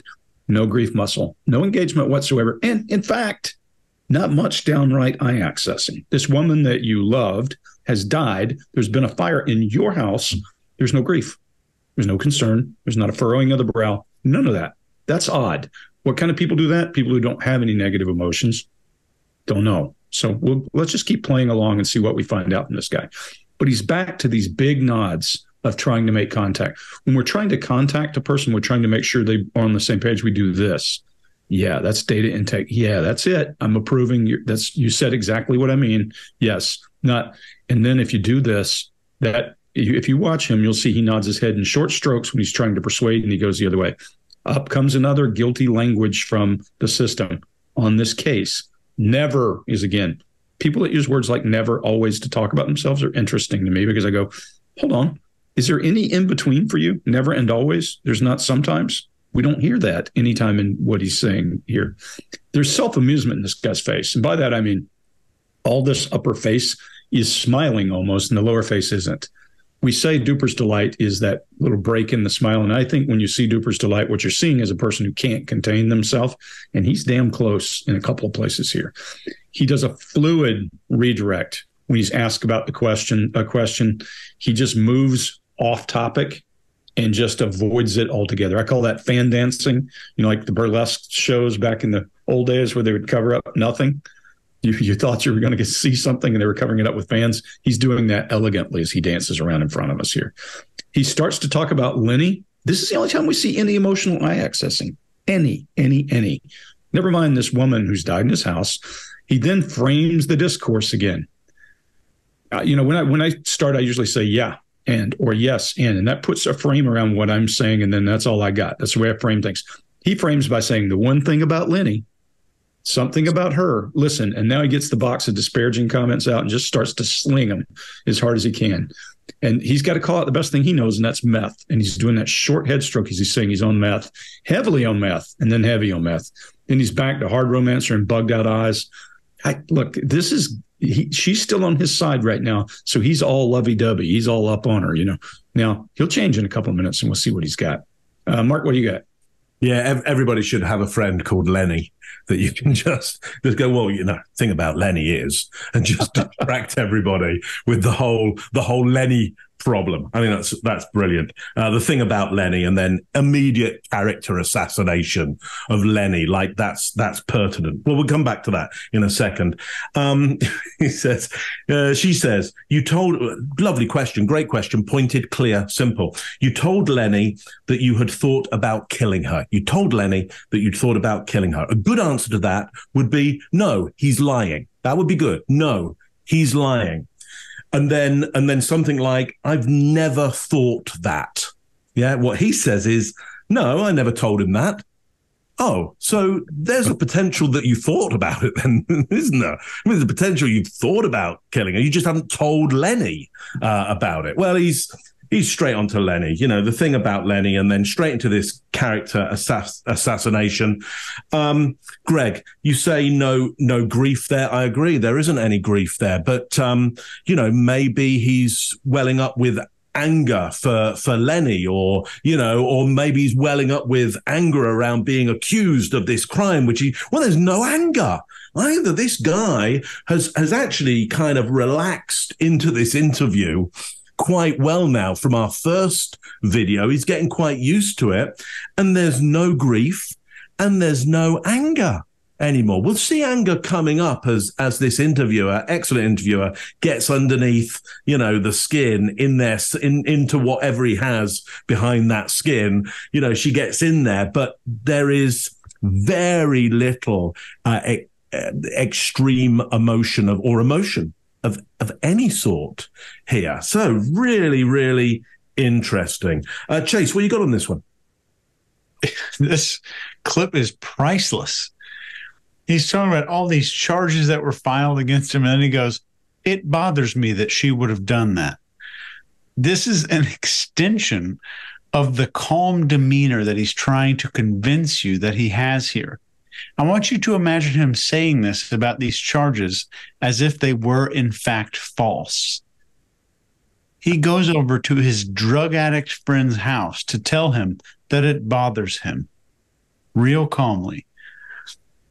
And then he's been on meth heavily. You see that little eyebrow flash again. Greg, you were talking about that. He's requesting some nonverbal response that the other person gets that piece. And there's some emotional accessing again here, down and to the right. And remember this when next time you're talking to somebody, eyes moving down to the right, some kind of emotional stuff going on. But this is at the precise point. Someone is developing a position of power over him. It's right when he's describing his friend going to the news media. And the moment the reporter starts into questioning him, Watch how large his eyes get again. This is another unconscious attempt to look more innocent and like he's listening intently to her. So this reaction is so sudden because it's in the middle of a high-stress lie. And I think there's a part here he says not credible. He's unable to verbally say it's all a lie. He even diverts back to saying he's on drugs again. And this is almost so bad it could be an episode of like Law and Order, this guy. Let's talk one more gene thing here. This is the COMT, the catechol-O-methyltransferase gene that regulates an enzyme that breaks down dopamine and another thing called noradrenaline in the brain. And certain variations of this in this gene might be linked to this aggressive behavior. It's been proven in some research, but a little bit more would probably be needed. But this gene is still very important. Scott, what do you got? All right. The more he throws Lenny under the bus, the more animated he gets. He's excited about doing that because he knows how important that is. And the reason that he's throwing him under the bus is because he called Lenny and told him that he was thinking about killing her. And Lenny's going, this guy called me and said he was thinking about killing her. So he's got to pull out all the stops and get a big bus and keep throwing him under it. And he keeps doing that. Like Greg was saying earlier, he just keeps throwing him under the bus. That's all he's doing. It's like you were saying, Mark, it's just character assassination over and over and over. And he showed more emotion about this guy saying he was going to kill her than he did about her actually being dead, about being asked the question, did you kill her? He just, no, it wasn't me. And, no, I did not, or whatever. Just goes right past it. No emotion, no grief, like you were saying, Greg. Nothing whatsoever. He's really excited about this guy, Lenny, the meth head. This guy, of course, has never done meth, or he doesn't bring it up. You guys got everything, so I'll leave it there. One of those tape replays. So I talked with Lenny Wilds last week, and then he also, in the court documents that were released last night, in those court documents it says that Lenny Wilds told police that because of those charges that Denise filed against you, both the sexual assault and the domestic assault, you told Lenny that you had thought about killing her because of that. No, I never told him that. Matter of fact, I never told him much about the case. I just told him, I said it bothers me that she would have done that. And he asked me, he said, well, why are you going back? Why do you go back around her? He said you shouldn't. But the thing about Lenny, there's been a lot of drug use on Lenny's part. He's been doing a lot of heavy drugs in the last couple of months. And I've watched it progress. And I've had friends say you shouldn't go around there, And somebody pointed it out to me one day that he was on drugs. And I said, no, I don't think so. Well, later on I seen, after going over there so much. Anyway, he's been on, meth heavily.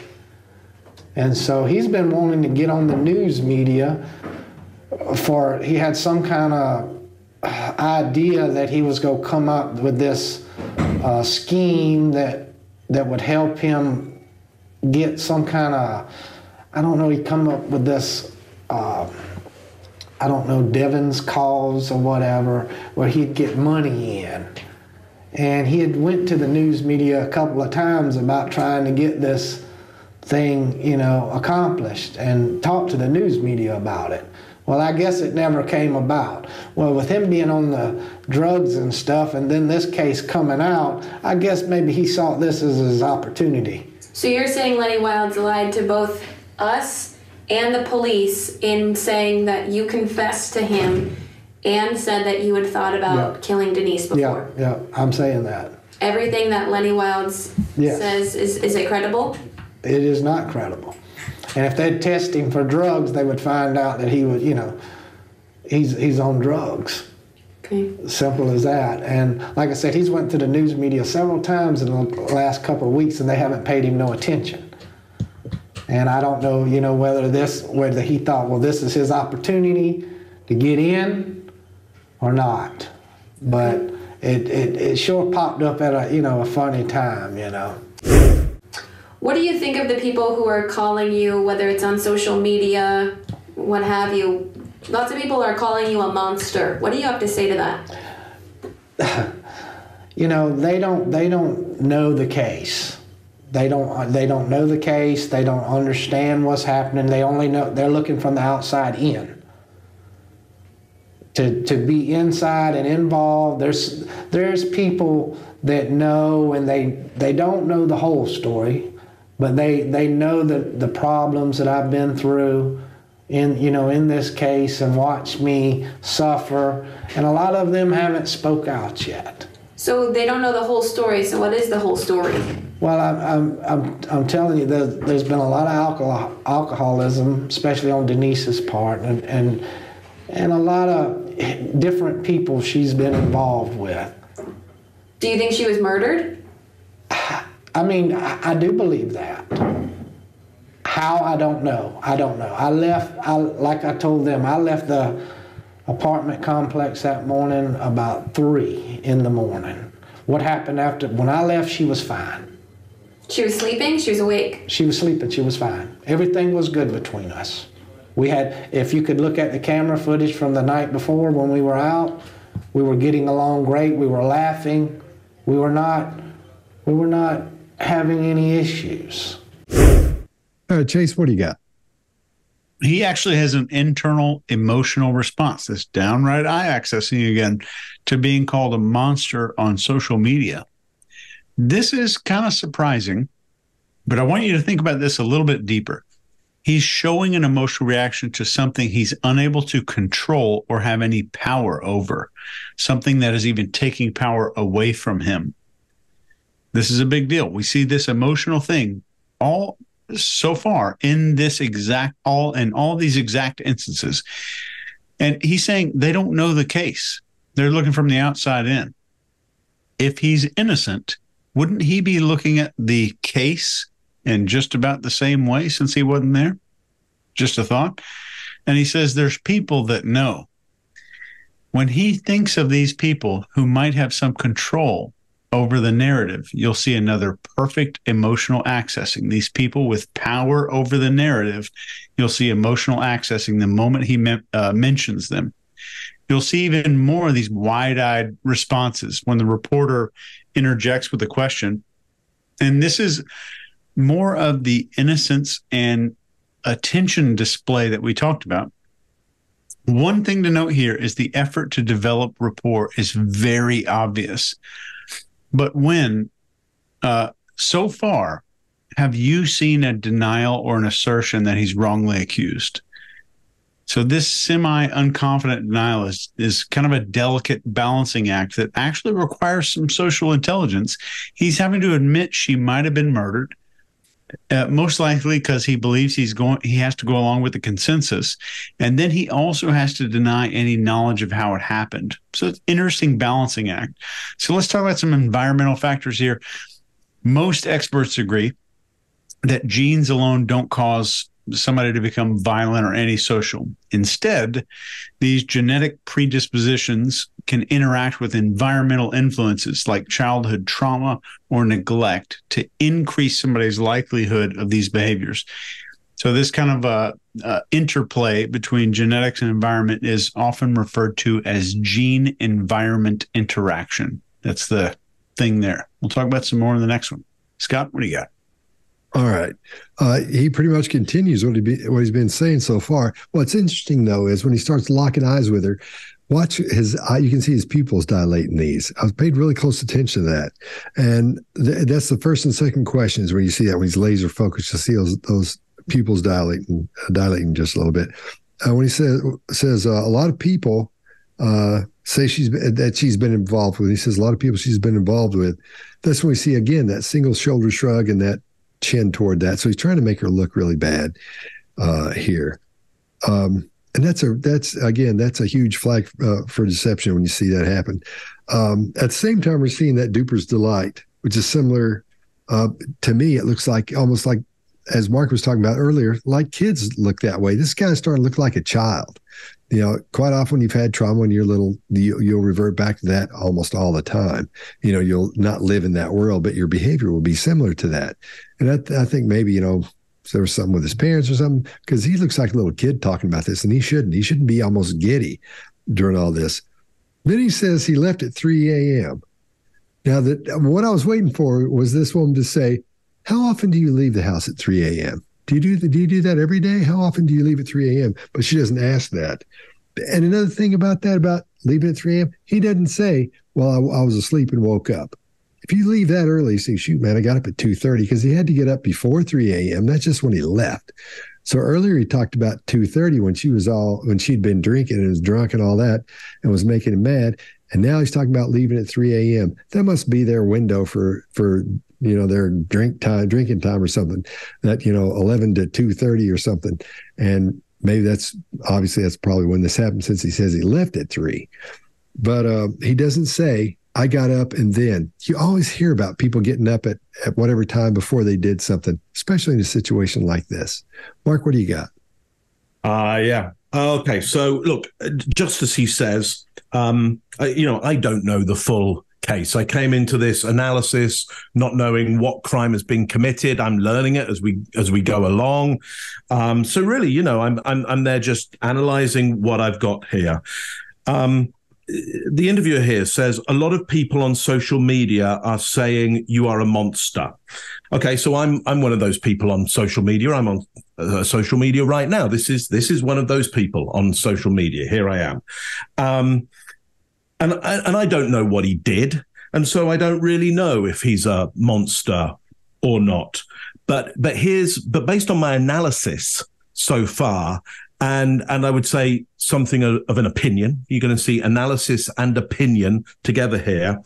I would say what he certainly is a lying idiot.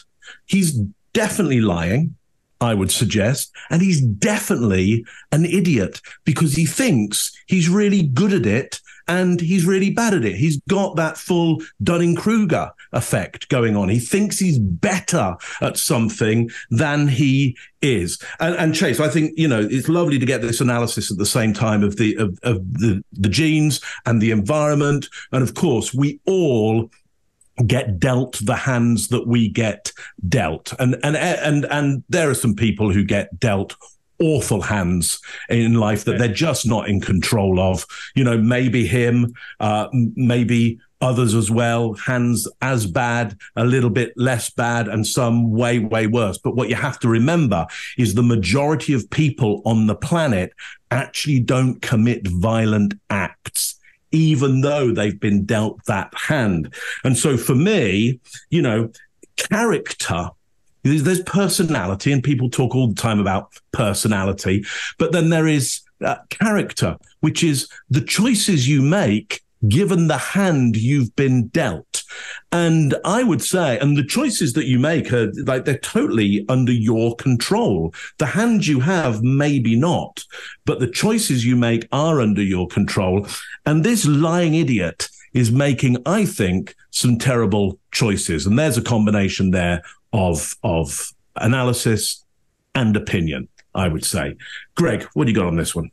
Well, we share an opinion. This guy's an idiot. I've said idiot about 2 people in the entire history of our show, and it's been the past 3 weeks. One was Letitia Stout, and this guy. I think they think they're smarter than they are, and he has been successful to get this far, to get the scene of the crash by being around people he might have been smarter than. But again, this woman is doing a great job, and he is not smarter than she is.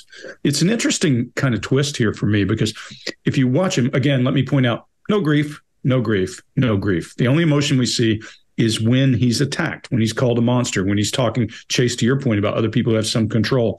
Well, that fits narcissism. When you'll go into fits of rage, you have shallow emotional depth, and you go into fits of rage about being insulted or attacked or that kind of thing. So, okay, I'm not surprised by that. He's self-amused at the beginning of this. You can't miss that whole upper face is all smiling, and the lower face is under control. And he's pulling taffy with his eyes. By that, I mean looking and turning his head, pulling for approval. Like, yeah, I'm pretty pleased with the fact you fell for my last comment where he was disparaging his friend. When she calls him the monster, when she brings up monster, we get the guy from the very first video back. Look at that retracted smile, tightened upper lip. And I call that, if he's making hard eye contact, that's a predatory smile. If a guy is standing around looking at you and going, and you're a woman or anybody, you're probably going to go, I don't want any part of that person, whoever it is, because it's awkward. It doesn't look natural. It looks like the person is trying to smile when they are actually there for some kind of aggression. But when she gives him a chance, he softens back to persuasion. When she asks, what's the whole story? She gives him a bone, and he softens again and goes back to her. His brow's up, and he's short nodding, persuasion again.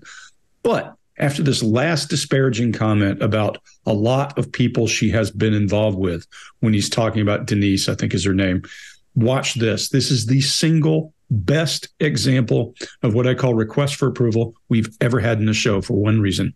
And when I say request for approval, we don't do it intentionally most of the time. It's instinctive. When I'm looking at you and I say, you get it, my brow goes up. When I'm asking you for approval before I move on in the story, I do it. When I'm trying to get something past you, I'll do it. What's funny with him in this one, after he disparages, he stops, his mouth drops open slightly, and he does a hard request for approval. It rises just right there in the center. And what's interesting is it's abandoned. It's after the sentence. There's no words. It's awkward, and it is a perfect example of, you believe me, don't you?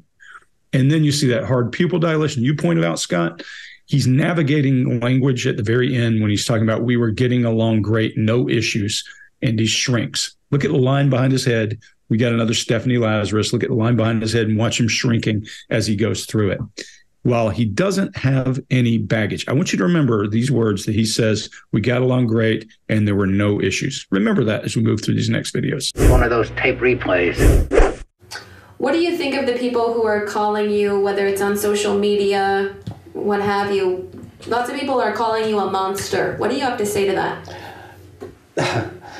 You know, they don't know the case. They don't know the case. They don't understand what's happening. They only know, they're looking from the outside in. To be inside and involved, there's people that know, and they don't know the whole story, but they know the problems that I've been through in this case, and watch me suffer. And a lot of them haven't spoke out yet. So they don't know the whole story. So what is the whole story? Well, I'm telling you, there's been a lot of alcoholism, especially on Denise's part, and a lot of different people she's been involved with. Do you think she was murdered? I mean, I do believe that. How, I don't know. Like I told them, I left the apartment complex that morning about 3 in the morning. What happened after, when I left, she was fine. She was sleeping? She was awake? She was sleeping. She was fine. Everything was good between us. We had, if you could look at the camera footage from the night before when we were out, we were getting along great. We were laughing. We were not having any issues. Just one more thing. Because police say that she had suffered traumatic injuries. And so you don't know how those happened? I do not. They told me that too. And you know, I was surprised. I was just sitting there in shock when they told me. I was sitting there, I was like, you know, I know nothing about it. Did you love her? I did. Do you still? What's that? Do you still? I do still love her. And I haven't had time to grieve. I haven't, you know, I sat back there and I haven't, because being charged with this, you can look at it and say, well, he don't care. But when you get charged with a murder, you kind of focused on that. And you're not grieving, like, you know, you're not thinking, there's been times I've sat back there and think, she's gone, you know, that I almost wanted to call her on the phone and say, but I'm thinking, wait a minute, she's dead. You know? But people don't understand that, you know, to be charged with something, all of a sudden you don't know of her death. And now all of a sudden you're being told of her death and you've been told that you've done it. Was that shocking for you? Extremely. I mean, I didn't know what to say, didn't know what to do. I just wanted to withdraw from the world. All right, Mark, what do you got? A couple of reiterations of stuff we've seen before. Where's his sorrow? It's not there. Lots of targeted eyes now on the interviewer, just as Scott, you were saying those, or maybe it was Greg, those predatory eyes are coming out more consistently now. Yes, if I see those, if you see those, I would want to start being careful. It's nice that there's that screen between the two of them at this point. I would quite like that screen, or a long table between me and him if he's got that kind of eye contact with me. Chase, what do you got on this one? This was hilarious watching this. I wish I would have seen the pupil dilation. I watched this on my phone on an airplane. It's good. Hard to see. You'll see it's good. Yeah. There's emotional accessing here. You can see his eyes go down to the right into emotion. And this takes place the precise moment that a police officer is questioning him, and he's in a lowered position of power in that interaction. Innocent people don't need to tell you that they got the information from the police. Guilty people will more often describe any details about the scene with lots of caution because they don't want to mix up their true knowledge with the facts of what they were informed about. This is a big difference here. And when he says, I do still love her, there's question repetition, there's no emotion, no description, and no change in tone. It's the same tone from talking about murder. Murder and love have the exact same vocal tone. And he's afraid to use the word murder. He uses the word death instead. So innocent people who he's pretending to be would be an emotional wreck. And they would also be trying to convince the public that there's a murderer out there who needs to be caught. Let's talk about another factor here: chronic stress. Substance abuse and some other factors can further disrupt these neurotransmitter balances, which would exacerbate issues like violence and antisocial behavior. So, as an example, some chronic overstimulation of the dopamine system can lead to a decrease in dopamine function overall, which can contribute to this condition called anhedonia, which is a lack of pleasure or just interest in life in general. It's a very common feature in something called antisocial personality disorder. Greg, what do you got? Yeah, so let's talk about a couple of things. First, no grief. No grief. There's one emotional accessing point, Chase, you bring up, and that has nothing to do with her. It has to do with the police telling him something. No grief, no emotion.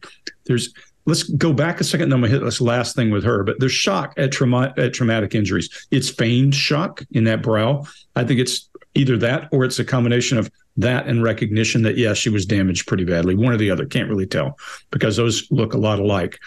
I know nothing about it. Is his first reaction? Not really. She had this happen. No emotion, none. Oh, and by the way, now I understand why his grief muscles aren't involved, because he hasn't had time to engage them. That's the biggest sack of that I've seen in a long time. When you feel grief because of loss, all that stuff is innate in the being. It occurs. You don't have to sit around and go, oh, hold on a second. I need to grieve. I need to grieve. Grieving, yes, is the process, but grief is a thing.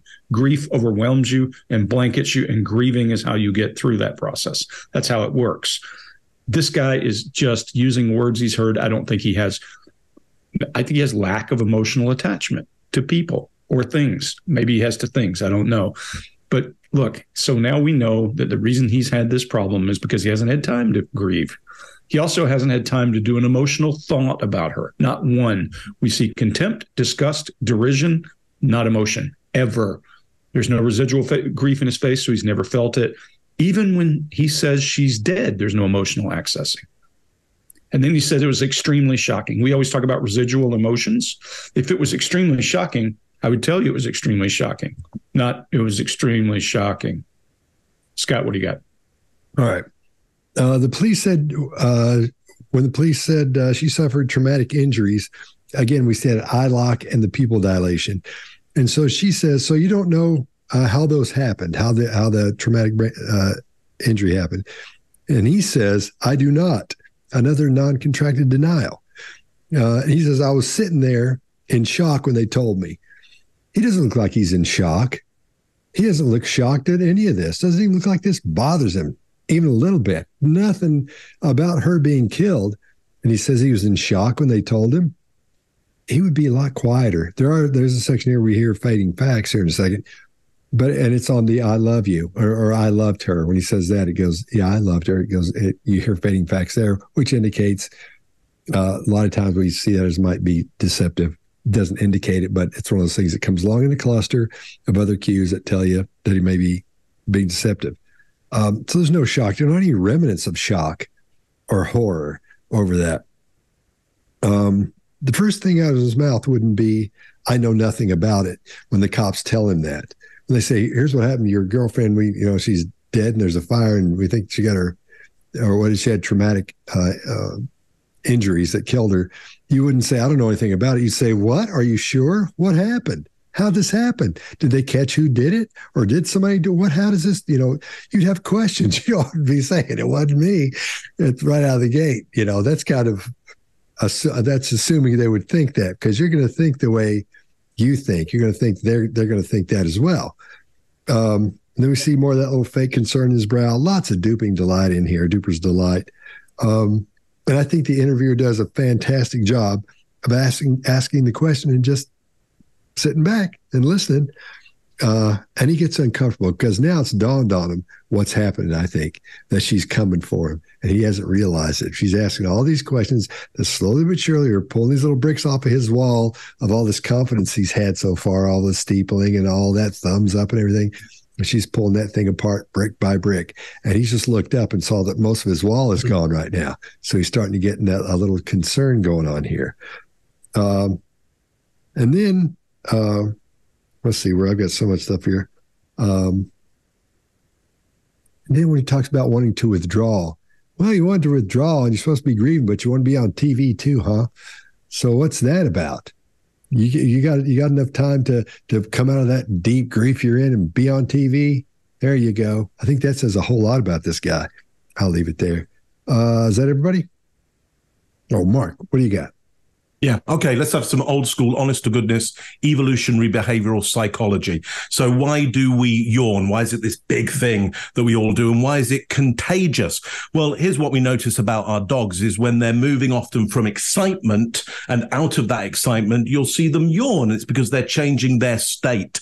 And so why do we yawn? Because we're often changing our state from being lively to sleepy. Why is it so big and why is it contagious? So everybody can go to sleep at the same time. It's really useful as a family, as a group, to go to sleep at the same time. Here's the issue, though. You still need some people to stand on guard. If everybody's asleep, then who's going to protect you from all those terrible things in the night? You need just a few people who don't yawn like you. They don't go to sleep the same time as you. They don't pick up on those signals. They can stay awake or get up early in the morning. They're not quite social like you. Well, you only needed them for a certain amount of time, and then we domesticated wolves, and then the dogs would be outside of wherever you were fortified in, and they would wake up or stay awake during the night, and they would warn you.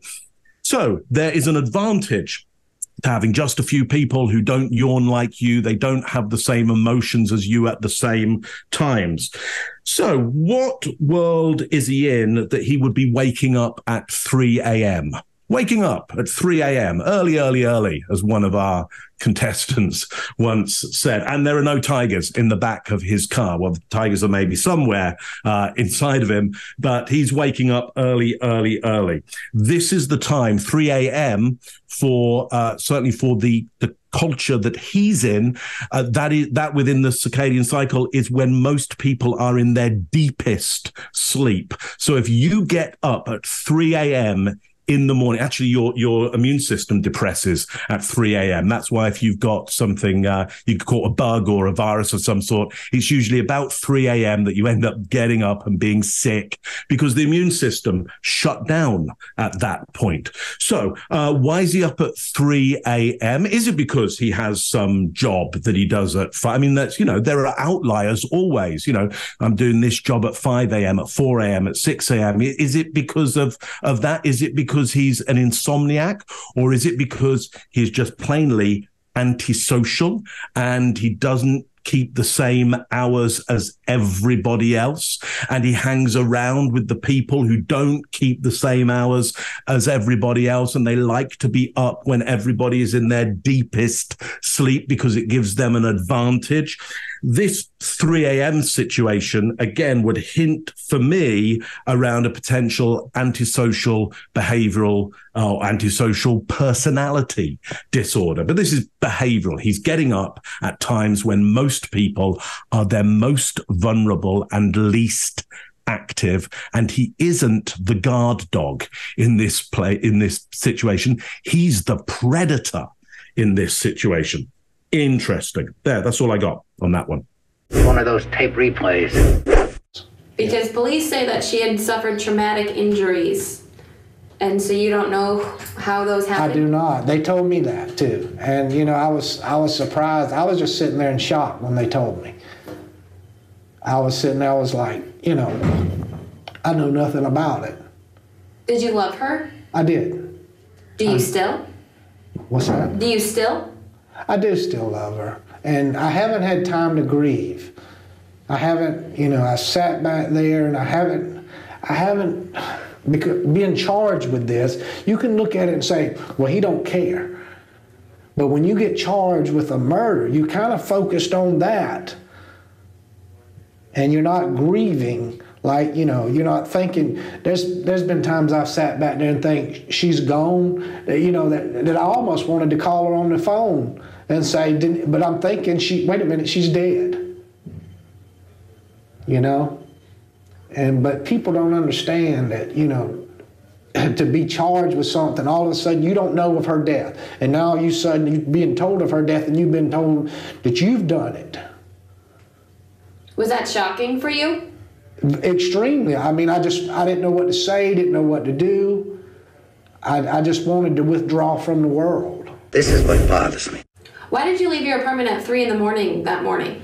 Well, I had a job that I was supposed to do. I had some things actually that I wanted to do early that morning, and the job, well, I thought would have started at 5 o'clock, but I had some things I had to do before then. But as it turned out, the most, you know, I wanted to get everything ready. I had to go gas up. I had somebody I wanted to speak to, but because, you know, I haven't, you know, since me and Denise had been having the problems, my finances kind of let them suffer a little bit, so I kind of wanted to try to straighten some of that out. But you did end up going to work that day, correct? I did not. I did. So from 3 a.m. until 4 p.m. when you were arrested, what were you doing in that time? Well, from 3 a.m., I left the house. I went gassed up. I went gassed my car up, which should be on film at the store. From there, I went to... Lenny's? No, I did not go to Lenny's. You never went to Lenny's? No. I went to Lenny's, but not at that time. Okay. From there, I went to see a friend because she usually, well, she wakes up and goes to work early. And so I went there. Of course, she wasn't awake yet. I waited for a little while, and she never did come out, so I don't know if she was going to work that morning or not. From there, I left there, went to the job site to see about this job. From there, I waited for a little while, and it was going to be a little bit, 5:30, I think.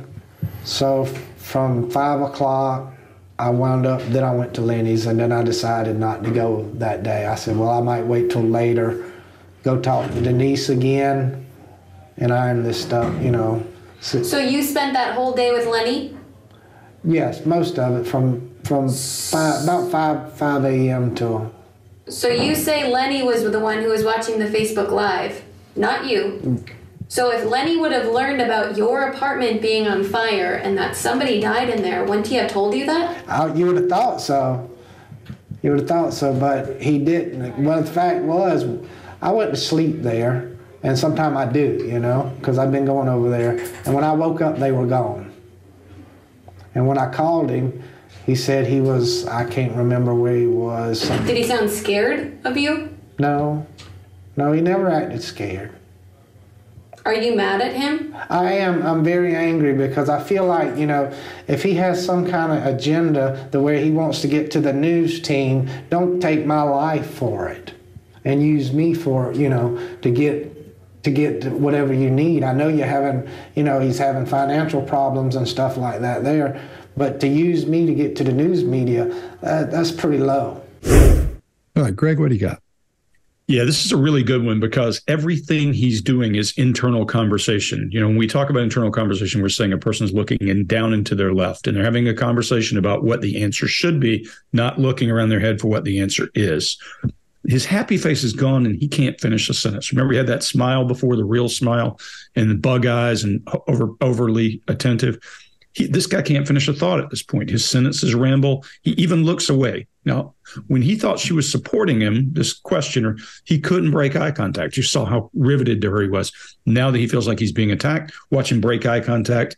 And now that she isn't doing his bidding, he says, I had things I needed to do. Like what? I would have said, like what? Give me a list. It's 3 a.m. What are you doing? What are you doing? Shining shoes? What are you doing? You left your house. What are you doing out away? One other thing that's a little creepy, he's talking about an old girlfriend who has moved back here is what he's talking about. And he was going by to see her. But did you listen to what he said? He was very specific. And he said, I was waiting for her to come out, but she never did. Well, that's a little creepy. I'm going to go hang out in your parking lot and see if you come out. And then I'm going to say hi to you. What is that about? This guy's got a whole bunch of creepy in him when I listen to stuff like that. So I just want to go, wait a minute, I would ask that question.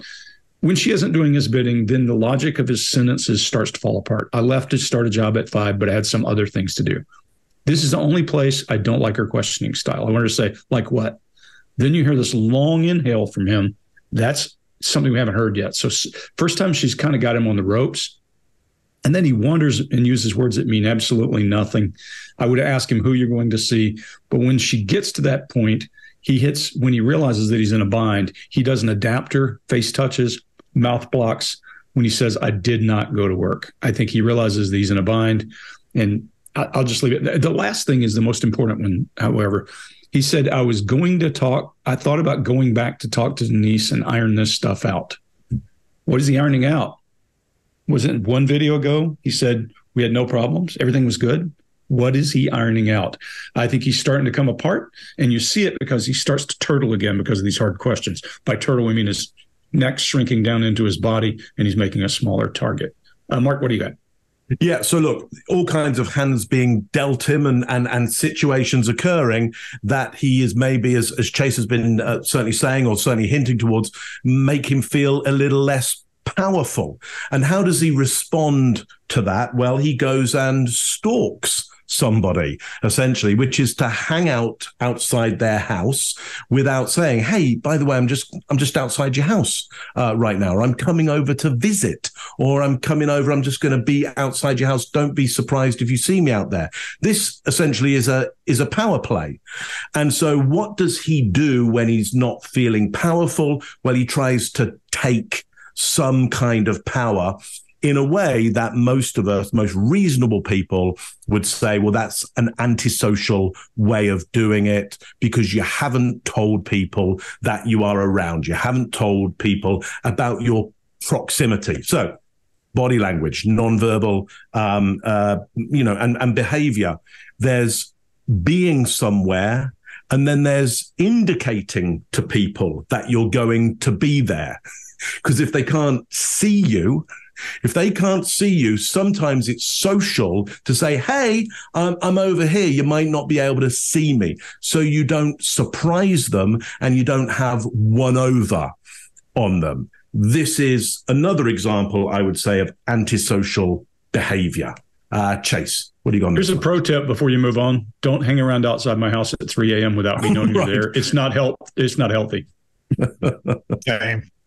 Chase. I imagine 3 of us. So I'll give you some background into how we work as a behavior panel. Greg usually picks the videos. Scott usually cuts them up and sticks them in our little Dropbox link like a day or two in advance. And I went through these yesterday. And for this video, I was in a layover in Atlanta. which is very limited. And I only had the opportunity to do this on audio. So I was walking from one gate to another gate pretty quickly. And I listened to this on audio, and I took notes by pausing it and using my AirPods to dictate when you say, hey, you know what? I can't say the name.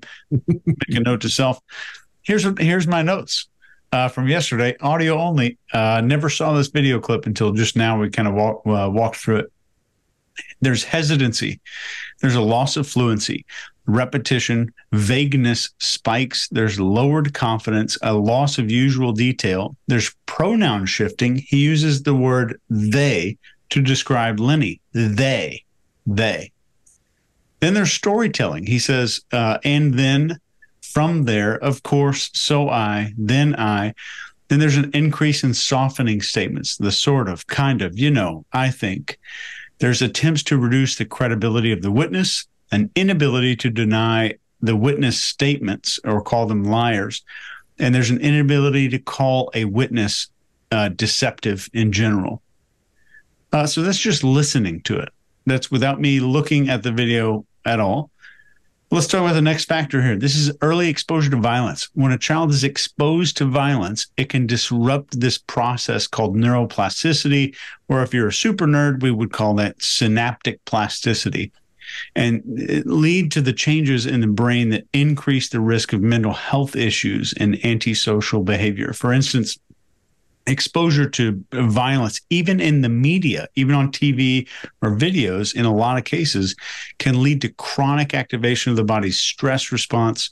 And this can interfere with this development of this part of the brain right here, the prefrontal cortex. And this is the part of the brain responsible for decision making, most importantly, impulse control and emotional regulation. And as a result, these kids might struggle with impulsivity, aggression, and antisocial behavior. Scott, what do you got? All right. Well, then she says, why leave at 3 a.m? This is completely different behavior that he's using here. Greg, you brought this up, than we've seen so far. This is completely different here. Lots of micro expressions we're seeing: disgust, fear, anger, all just floating right through all those really quickly because he's thinking fast. I don't think he was ready for her to turn on him. But I think he realized it back when I was talking about pulling the bricks out one at a time. Then we're seeing all kinds of classic cues of deception. See that quick, deep breath, fading facts, verbal stumbling, repeating the same things over and over, the same facts, quote unquote. And then he's looking right down the barrel of the camera, just as he's doing this stuff like Mark was talking about earlier. And this problem here is his structure is so weird with all this because he's only rehearsed this in his brain or in his mind. He hasn't said it out loud. So as it's coming out, he's trying to edit and get everything right, structure it right, but he's still stumbling over it. Then he says, I had to gas up. Then there was somebody I had to speak to. This is all at 3 o'clock in the morning. He had to go talk to somebody at 3 o'clock in the morning. He's going to wait for that girl to get up at 3 o'clock. He goes over to see Lenny at 3 o'clock. Apparently, the early bird gets the meth. Status. Status. So the interviewer, I think, here did a good job. She said, from 3 to 4, what were you doing? And that's when he immediately covers his mouth. I'm all the time doing that too, though. But he immediately covers his mouth because he's thinking on the fly at that point. He wasn't expecting her to get specific with him because he thought all he was going to do is come out and tell his story about what he thought, about what happened, and his view of things. And then all that stuff about earlier where he was talking about, you can see us on the camera there. You can see us, having a good time here. I've got all that camera talk is stopped. He's not talking about there. You can't, it doesn't say, well, you can see I was at the mini mart here. And then from whatever it was, I was getting gas and you can see that. None of that. We're not hearing that anymore. And now he spent all day with a meth head at this point. And he doesn't mention what time he went to sleep until she starts asking him about it. He doesn't say, I went over to Lenny's and went to sleep. He said, I went over to Lenny's. And she starts asking him questions. And to get out of those, he says, I went to sleep. I do that sometimes when I go over there. Then apparently Lenny's watching something on Facebook or something that's showing this guy's apartment on fire. And he goes to this guy's house and the guy never says anything to him about it. He never says, he's never watching his phone. He goes, hey man, your apartment's on fire, dude. And he, what? Sorry? Yeah, your apartment's on fire. you'd be freaking out. Dude, your place is on fire. Well, what happened? You left something on the oven on or something? Nothing. Doesn't he just? And when she asks him about it, he says, you'd think somebody'd tell you if that happened. It's crazy talk. Then he just starts pooping all over Lenny. Just starts throwing him under the bus again about what a meth head he is and all that. So at this point, it's just a circus for me looking at that. All right. Is that everybody? Yeah. Yep. Yeah, finally. Okay. One of those tape replays. Why did you leave your apartment at 3 a.m. that morning? Well, I had a job that I was supposed to do. I had some things actually that I wanted to do early that morning, and the job, I thought would have started at 5 o'clock, but I had some things I had to do before then. But as it turned out, the most, I wanted to get everything ready. I had to go gas up. I had somebody I wanted to speak to, but because I haven't, since me and Denise had been having the problems, my finances kind of let them suffer a little bit, so I kind of wanted to try to straighten some of that out. But you did end up going to work that day, correct? I did not. So from 3 a.m. until 4 p.m. when you were arrested, what were you doing in that time? Well, from 3 a.m., I left the house. I went gassed up. I went gassed my car up, which should be on film at the store. From there, I went to... Lenny's? No, I did not go to Lenny's. You never went to Lenny's? No. I went to Lenny's, but not at that time. Okay. From there, I went to see a friend because she usually, she wakes up and goes to work early. And so I went there. Of course, she wasn't awake yet. I waited for a little while, and she never did come out, so I don't know if she was going to work that morning or not. From there, I left there, went to the job site to see about this job. From there, I waited for a little while, and it was going to be 5:30, I think. So from 5 o'clock, I went to Lenny's, and then I decided not to go that day. I said, I might wait till later, go talk to Denise again, and iron this stuff, So you spent that whole day with Lenny?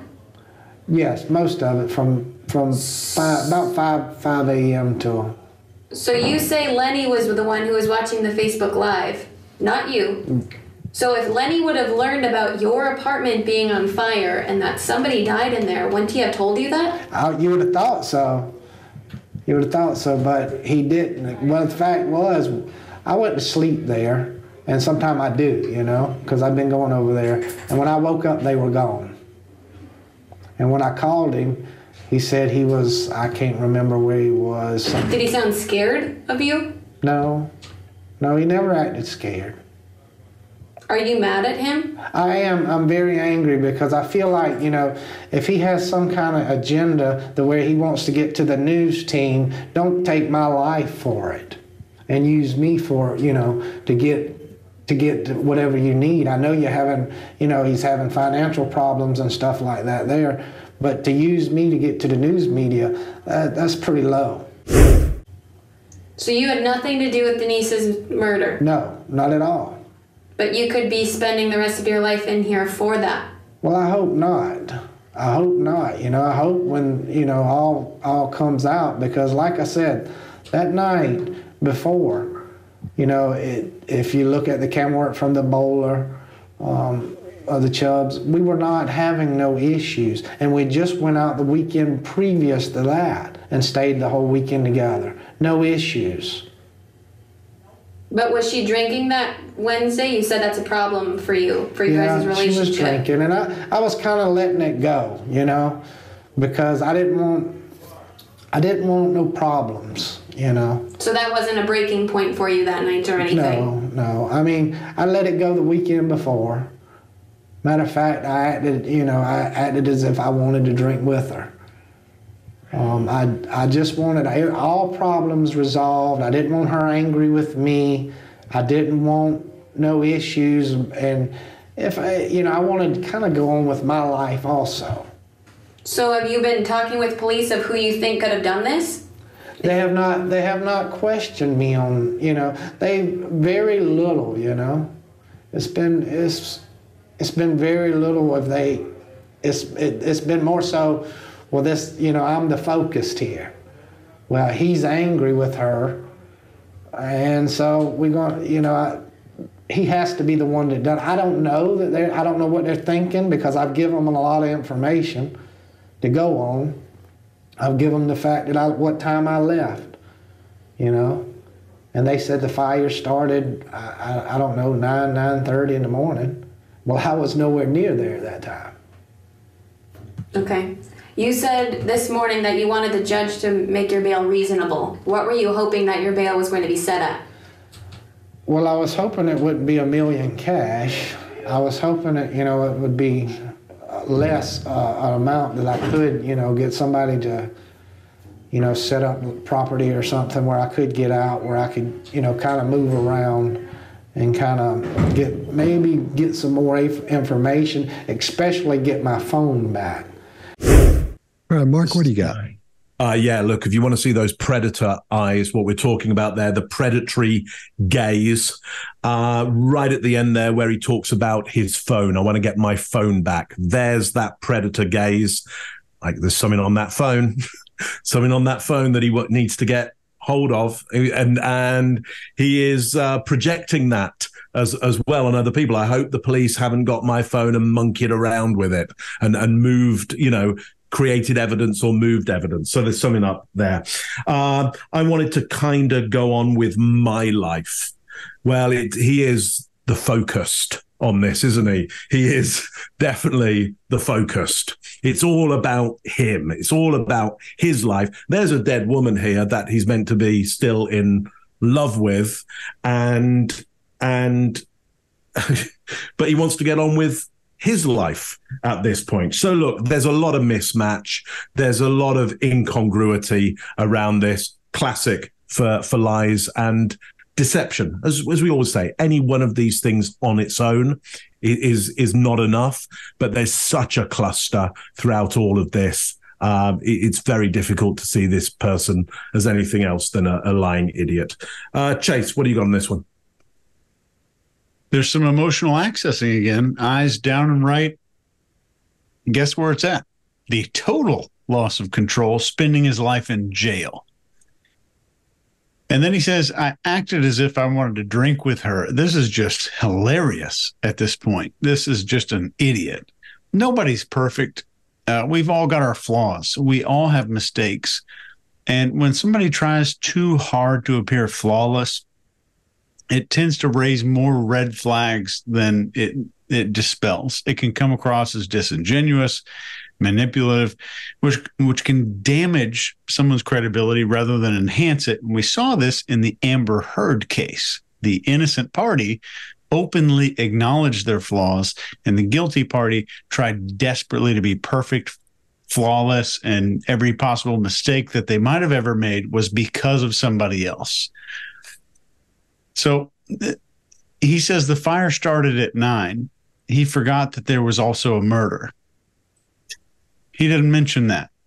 He's honing in on the details in a way that you'll only see in guilty people. He's skipping over the murder and the assault. And this is an unconscious stress avoidance response that you'll see in like 95+% of interviews like this after a violent crime. He is even so stressed he's unable to say murder throughout the entire interview. And Mark, I have it in my notes here. Something is on that phone. Something's on that phone. His tone, his posture, his eye contact all change when he talks about that phone. Let's throw out one more factor here: parental substance abuse. Growing up in a house where one or both parents are abusing drugs or alcohol can lead to kind of an unstable environment. This can affect a child's emotional and cognitive development, potentially leading to antisocial or violent behavior later in life. And again, just like reading behavior, these things need to occur in clusters and not individual little spikes. Scott, what do you got? I think the thing about the phone, I think he's got so much video of them being nice to each other on there because he talks about that. Then he talks about where he's got her on there somehow recorded talking about bad, doing something bad to him or being against him. And I think maybe what he's going to do is say there's something missing from the phone, because remember he brings that up. He says, I hope, they haven't taken, hope they don't lose anything from that. So maybe he's going to say, there's a video on here of us being just wonderful. And she said that, I'll love you forever. I love you. So maybe that's the tact he's going to take on that. Maybe that's why supposedly he's so interested in that. But you guys are probably right. There's something on that phone, or there's something not on that phone. He's pretending like it was on the phone. So now he's back to that camera talk. He can prove where he is. He can even prove what the demeanor was of his girlfriend while they were in the videos. He's getting tight on that now. He's going to use that for himself. And then, and this reminds me, as he goes around, he's repairing all these relationships with her and with Lenny and fixing all these things. Did y'all ever see that movie where Biggie Smalls goes around? He's, fixes everything with everybody before he gets killed. Right before that, he goes around and make sure everything's okay with all of his friends. It's like he knows he's going to be killed. Well, anyway, in the Biggie Smalls movie, that's what he does. That's what this reminds me of, is that. And then he starts elongating these words. Like he says, the problem resolved, and then angry with me, and no issues, that kind of thing. He's thinking, and he's making sure those things get across. But when you start elongating those words like that, you're doing that to get your point across, but at the same time you're thinking, because again, his structure for this thing is just horrific, trying to tell the story. And then he adapts with that scratch there at the end. And then I think we see the greatest turtling we've ever seen of all time on here when he's talking about the $1 million for his bail. He starts turtling up, really just looks like a little turtle. He looks adorable when he's doing that. And then, oddly enough, as he starts steepling, he's adapting at the same time he's trying to look confident, but we know he's not, because when the thumbs go up, that usually indicates or denotes you feel good you feel positive about what's going on, confidence in what's happening. But as he's trying to adapt while he's trying to do that at the same time, everything just, I think, goes sideways on him there. Greg, what do you got? Yeah, I'm especially interested in what's on that phone, too. So I would love to see what's there. Well, the interesting piece is in the next video, he's going to tell us what's on that phone that he really wants, which is interesting. Now, one part that she missed a question that my heart hurts because I want to ask the question so badly when he says, we were not having any issues. Well, hold on. You just told me that you were going to go home and iron out what was going on. What the hell is it? Is it fish or meat? We want to know. I would stop and say, explain that to me, just like that. It forces him to use words that he has not thought of. And you guys are all on. Every time he has to get to a word he hasn't thought of, we see stress. We see sentence structure change. We see, Chase, to your point, we see that eye accessing down to emotion because he's losing control. Again, no grief. Oh, yeah, because he hasn't had time to process it. That's the way it works. However, there's that short head stroke that he uses always when he's going to say no issues. He's trying to persuade this short. Yeah. There were no issues. But his face is more flushed than we've seen to now. Mark, that predatory smile, as I called it earlier, is back. Eye lock, straight lip across the top, really awkward. And there's a hard swallow when she's asking him what time he left and when the fire started. Wouldn't care. I wouldn't care, except I've watched this guy for now 9 videos, something like that. And he has not done that yet. Why did he do it here? Why? It's a deviation from baseline. That's all we can say. And now look at his head compared to the lines on the blocks behind. It's about an inch lower, which means he's turtling. To your point, Scott, he's turtling on down there. And he'll get lower before this is gone. No smiles, and this phone is the key. I don't know what's in there either. I think I think you're probably right. He's not smart enough to realize that when he says they took something off my phone, all I have to do is prove the record. I mean, forensic science is a beautiful thing. And when you got Dunning-Kruger badly enough that you think you know how that works and you miss that, something's really up. Smartest guy in the room, he's in the wrong room. One of those tape replays. So you had nothing to do with Denise's murder? No, not at all. But you could be spending the rest of your life in here for that? Well, I hope not. I hope not. I hope when, all comes out, because like I said, that night before, You know, if you look at the camera work from the bowler, of the Chubbs, we were not having no issues. And we just went out the weekend previous to that and stayed the whole weekend together. No issues. But was she drinking that Wednesday? You said that's a problem for you, for your guys' relationship. She was drinking, and I was kind of letting it go, you know, because I didn't want no problems, you know. So that wasn't a breaking point for you that night or anything? No. I mean, I let it go the weekend before. Matter of fact, I acted as if I wanted to drink with her. I just wanted all problems resolved. I didn't want her angry with me. I didn't want no issues, and I wanted to kind of go on with my life also. So have you been talking with police of who you think could have done this? They have not questioned me on, they very little, It's been very little of it's been more so, well, this, I'm the focused here. Well, he's angry with her, and so we're going, he has to be the one that done. I don't know I don't know what they're thinking, because I've given them a lot of information to go on.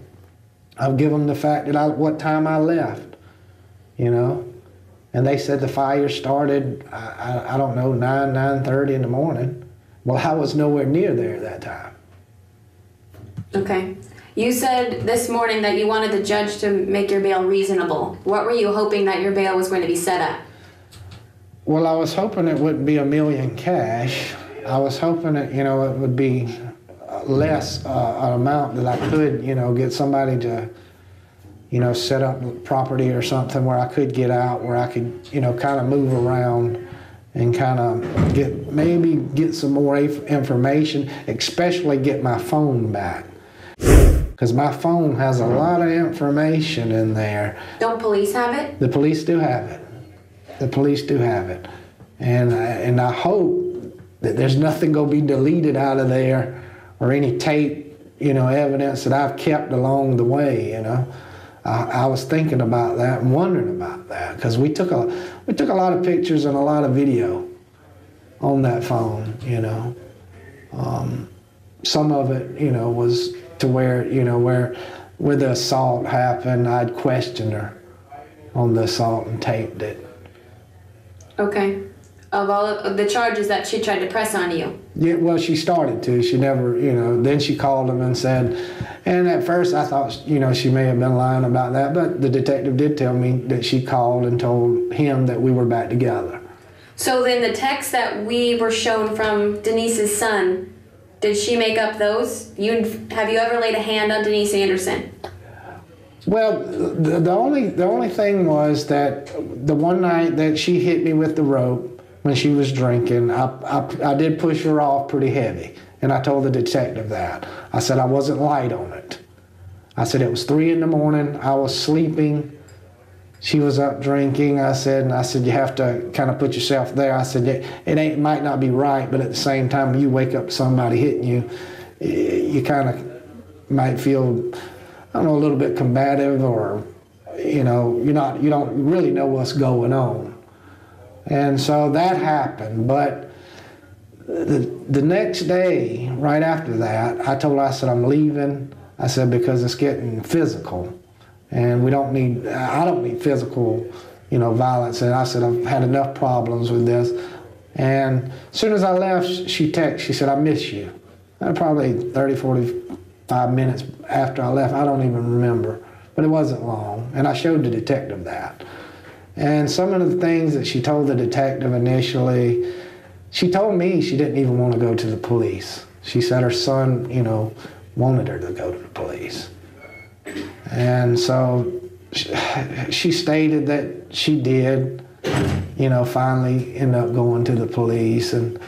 But she stated a lot of stuff during the time, and it was, I guess, an attention getter. All right, Chase, what do you got? When he's talking about being hit, now it's a rope and not a dog leash. And then just invoking this drinking thing. I want to invoke the drinking element, and that helps me win every argument. There's some emotional accessing. Why would there be emotional accessing? This is a single tiny point in time where he was temporarily out of control. He was temporarily not in the top of the hierarchy in that situation. And we see emotional accessing the moment that he mentions it. And with somebody who's obsessed with control and power, this reporter, this interviewer is fantastic. But I wish she would have made him feel weak right here. Greg constantly talks about this called ego down questioning. She could have just said one line that I think would make him explode. And all she would have had to say is, why were you so afraid of her? It seems like she was the one in charge. That's it. Just that little line. And he would have flipped, and you would have seen a different human being there.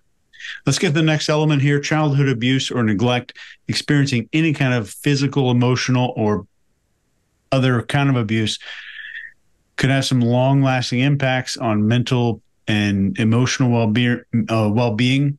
And these can lead to all kinds of stuff, including antisocial behavior and violence in adulthood.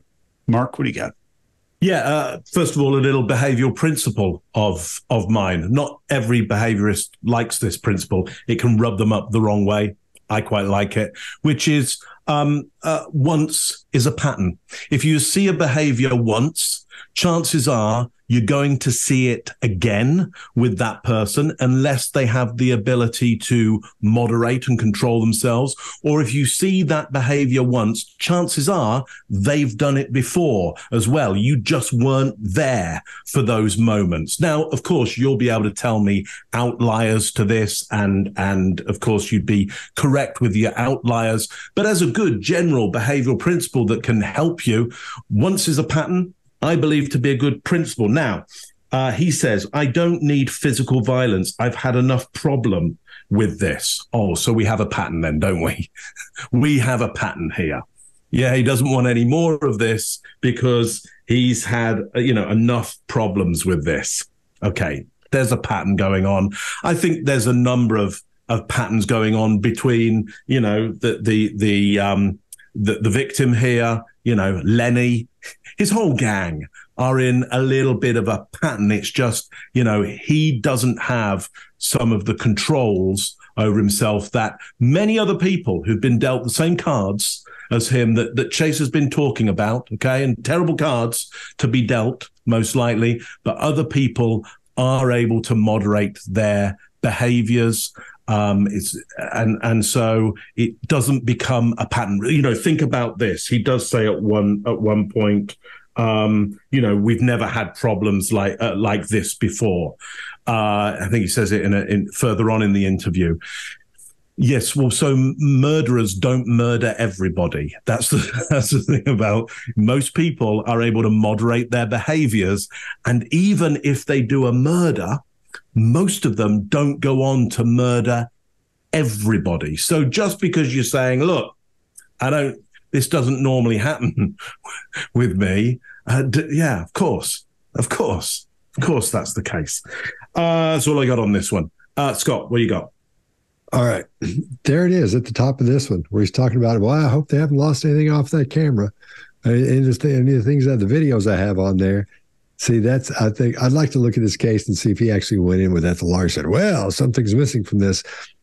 But then again, this guy's not the smartest guy in the world. So maybe he thought that was a tack he could take and it would hopefully work if he needed to get out of us, if they got him boxed in somehow. See, lots of illustrating when he's talking about the phone. Again, he goes back to that and he starts moving around. He's really excited there. And again, that smiling is supposed to give the interviewer the impression he's confident about what he's saying. He's not a good actor. Mark, you really haven't said that yet. Now I'm really surprised you didn't say this guy's so hard. I know he's not a good actor. So I kept waiting on that and didn't hear it. I thought it was wound up with an idiot. I kind of ties it together. But he's a lot of illustrating with his head. It's moved from his hands now. He's trying to hold those still, but his head gets to going. And then he's back to steepling. And now he acts like 3 a.m. isn't that big a deal. like it's not that big late. So that's how he approaches that now. But it's late. But at 3 a.m., that's not that big a deal. And then his thumbs are steepling again. And that lets us know he's still trying to be confident. He's trying to be confident. I don't think he knows that that's what that tells people. I think he assumes that's what it means. So he's trying to do it. And it's just not working for him because we're seeing all the things that say, no, you're not with that because his hands are squishing around. But at the same time, we're hearing fading facts as he goes along talking right in there. And let's see what else. And then he gets confident because he's back to throwing her under the bus again. That's when he starts getting pumped up again. So I don't know, this guy's probably not a good guy. Thinking that you can just tell by looking at him, he's probably not the greatest guy in the world. Greg, what do you got? Yeah, I agree with you, Mark. The guy's an idiot, and idiots will be confident when they shouldn't be. And I think Navarro is the guy who says when you're steepling and you put your thumbs up. By the way, it's Joe Navarro. When you put your thumbs up, it means you're showing confidence from steepling. Tell that story. So, yeah, somebody was telling us earlier. Somebody in the comments had said, "Why are they always quoting Joan of Arc?" So I guess we should probably enunciate a little more clearly just to make that point. But he starts off with, remember I said when he's confirming, he has big nods. When he's persuading, he does short stroke nods. Watch this very clearly in here. When he's saying, yes, the police do have it. Now, here's that lie I told you in the very beginning where he said, hey, I never talked to her about this. But here he says, I recorded her telling me about the restraining order or the 2 charges. Well, one or the other's true. In video 2, he said he did not talk to her about it, and yet here he recorded it. Okay, there you go. And then he doesn't say no ever when he's asked, did you do this or did you do that? He simply reframes what he wants to talk about. And what he does here is elegant, a very elegant reframe or redirect and trading guilt.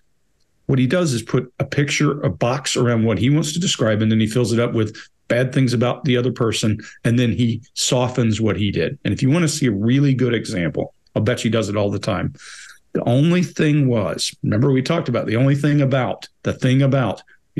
was the night when she was drinking heavy and hit me with a rope, I pushed her off pretty heavy. Okay, she hit me with a rope, but I pushed her off pretty heavy. Well, the law got involved. It was probably not pushed. It was probably a little more violent than that, but his is softened, hers is blustery. That's the mark of narcissism to me. Anything negative you did to me is going to be profound. Anything else.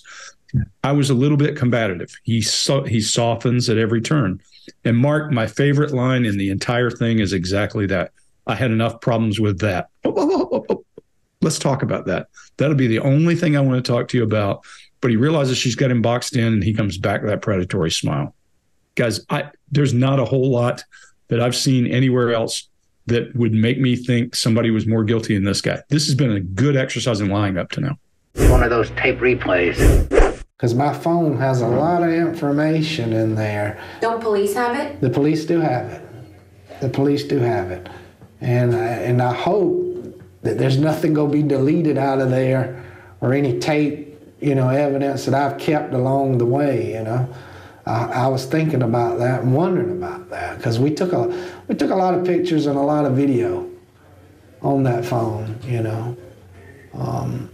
Some of it, was to where, where the assault happened. I'd questioned her on the assault and taped it.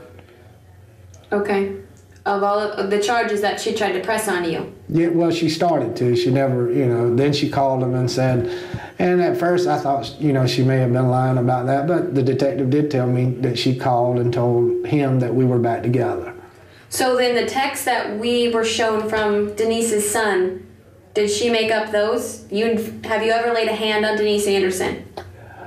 Well, the only thing was that the one night that she hit me with the rope when she was drinking, I did push her off pretty heavy, and I told the detective that. I said I wasn't light on it. I said it was 3 in the morning. I was sleeping. She was up drinking. I said you have to kind of put yourself there. I said it might not be right, but at the same time, when you wake up to somebody hitting you, you kind of might feel, I don't know, a little bit combative, or you don't really know what's going on. And so that happened, but The next day, right after that, I told her, I said, I'm leaving. I said, because it's getting physical. And I don't need physical, violence. And I said, I've had enough problems with this. And as soon as I left, she texted, she said, I miss you. Probably 30, 45 minutes after I left, I don't even remember. But it wasn't long. And I showed the detective that. And some of the things that she told the detective initially, she told me she didn't even want to go to the police. She said her son, wanted her to go to the police. And so she stated that she did, finally end up going to the police. But she stated a lot of stuff during the time, and it was, I guess, an attention getter. Just one more thing. All right, Mark, how do things look to you so far? What do you think we've seen? So far, I think, and it's a reiteration, you've heard it from me time and time again, this from my analysis and a personal opinion here, this is a complete lying idiot of the scale that I don't think we've seen before. Will we see his like again? I kind of hope so. But unfortunately, some dreadful crimes go along with it. So hopefully not. Chase, what are you seeing? Mark, I'm a little depressed. We haven't got to this point yet with you mentioning Shakespeare, Disney, or the Brothers Grimm. But we did get to yawning and how that connects to the domestication of wolves, which is pretty good. Thank you. As a behavior profile, this guy, this obsession with control and power is just a key driver here. This need for control and manifests in these ways, from emotional manipulation, verbal abuse, to physical violence. It's about power for him. And when that power is challenged, he will explode. So the act of beating her to death is an extreme and horrifying demonstration of this need for control. It's an assertion of dominance in the most brutal and final way possible. And setting the apartment on fire could be seen as maybe an attempt to mentally erase his actions and to regain control over the narrative and the course of maybe evidence. With this calmness that he has here, it's a common tactic used by people with these traits. Remember that when you see someone wearing a mask, the mask is usually the exact opposite of what that person is trying to hide all throughout your life. Remember that. Greg? Yeah, a couple of things. You talk about a mask. I think what we see is a great example of a person who has a mask when he's talking to somebody he thinks he can persuade. You see those short nods, the long nods when he's doing data intake. And yet we also see that predatory smile. We can see the difference. Those two faces are very powerful. And if you go back and you watch the very first video and you start looking at the ends of these videos when there's a freeze frame and you see this guy's face, you'll see that predatory smile and where he's trying to make eye contact and it just looks awkward and horrible. Would imagine that that's what his person sees. Let's run down a list of things that I noticed. Not much emotional attachment, nothing about her except for disparagement, no grief. He has a reason for that, of course. I think what we're also seeing is a guy who Dunning-Kruger is his lifestyle, in my opinion, Mark. I think he set the fire because he thought he was smart enough to cover up something he did on an impulse. And I think what we're seeing here is one of the best examples of what lying looks like and how it can be different when you're talking to this person versus that person. And I would venture to say this guy probably has a lower opinion of women than he does of men, and he thought he was working her, and clearly wasn't. She was working him. Scott, what do you got? All right. I think this whole thing reminded me of when you train interrogators, when they first go in for one of their first times. This is what it looks like and sounds like, because they want to be engaged and they want to be, but they know they've got to stay back and they know they've got to be quiet. That's what that reminds me of. It's like a light interrogation before you get in there and learn how to do it and get all the. So if you're watching this, the woman who did the interview, get hold of us. We'll train you up. We'll hook you up because you're good at that. Yeah, you're good at that. So get a hold of us, please. If anybody knows her, tell her. That's what we do. So we'll show you how to do that. We'll give you some good tips on how to go. But you're doing great. You're doing really well. Great. But that's what that reminded me of, was that. And it's just a great example, I think, of just an idiot trying to lie his way out of something, and he's not very good at it. And he's just giving us gifts to be able to use to show everybody else what it looks like when you're not telling the truth. All right. Thanks for another good one, fellas, and we'll see you next time. So what do you got?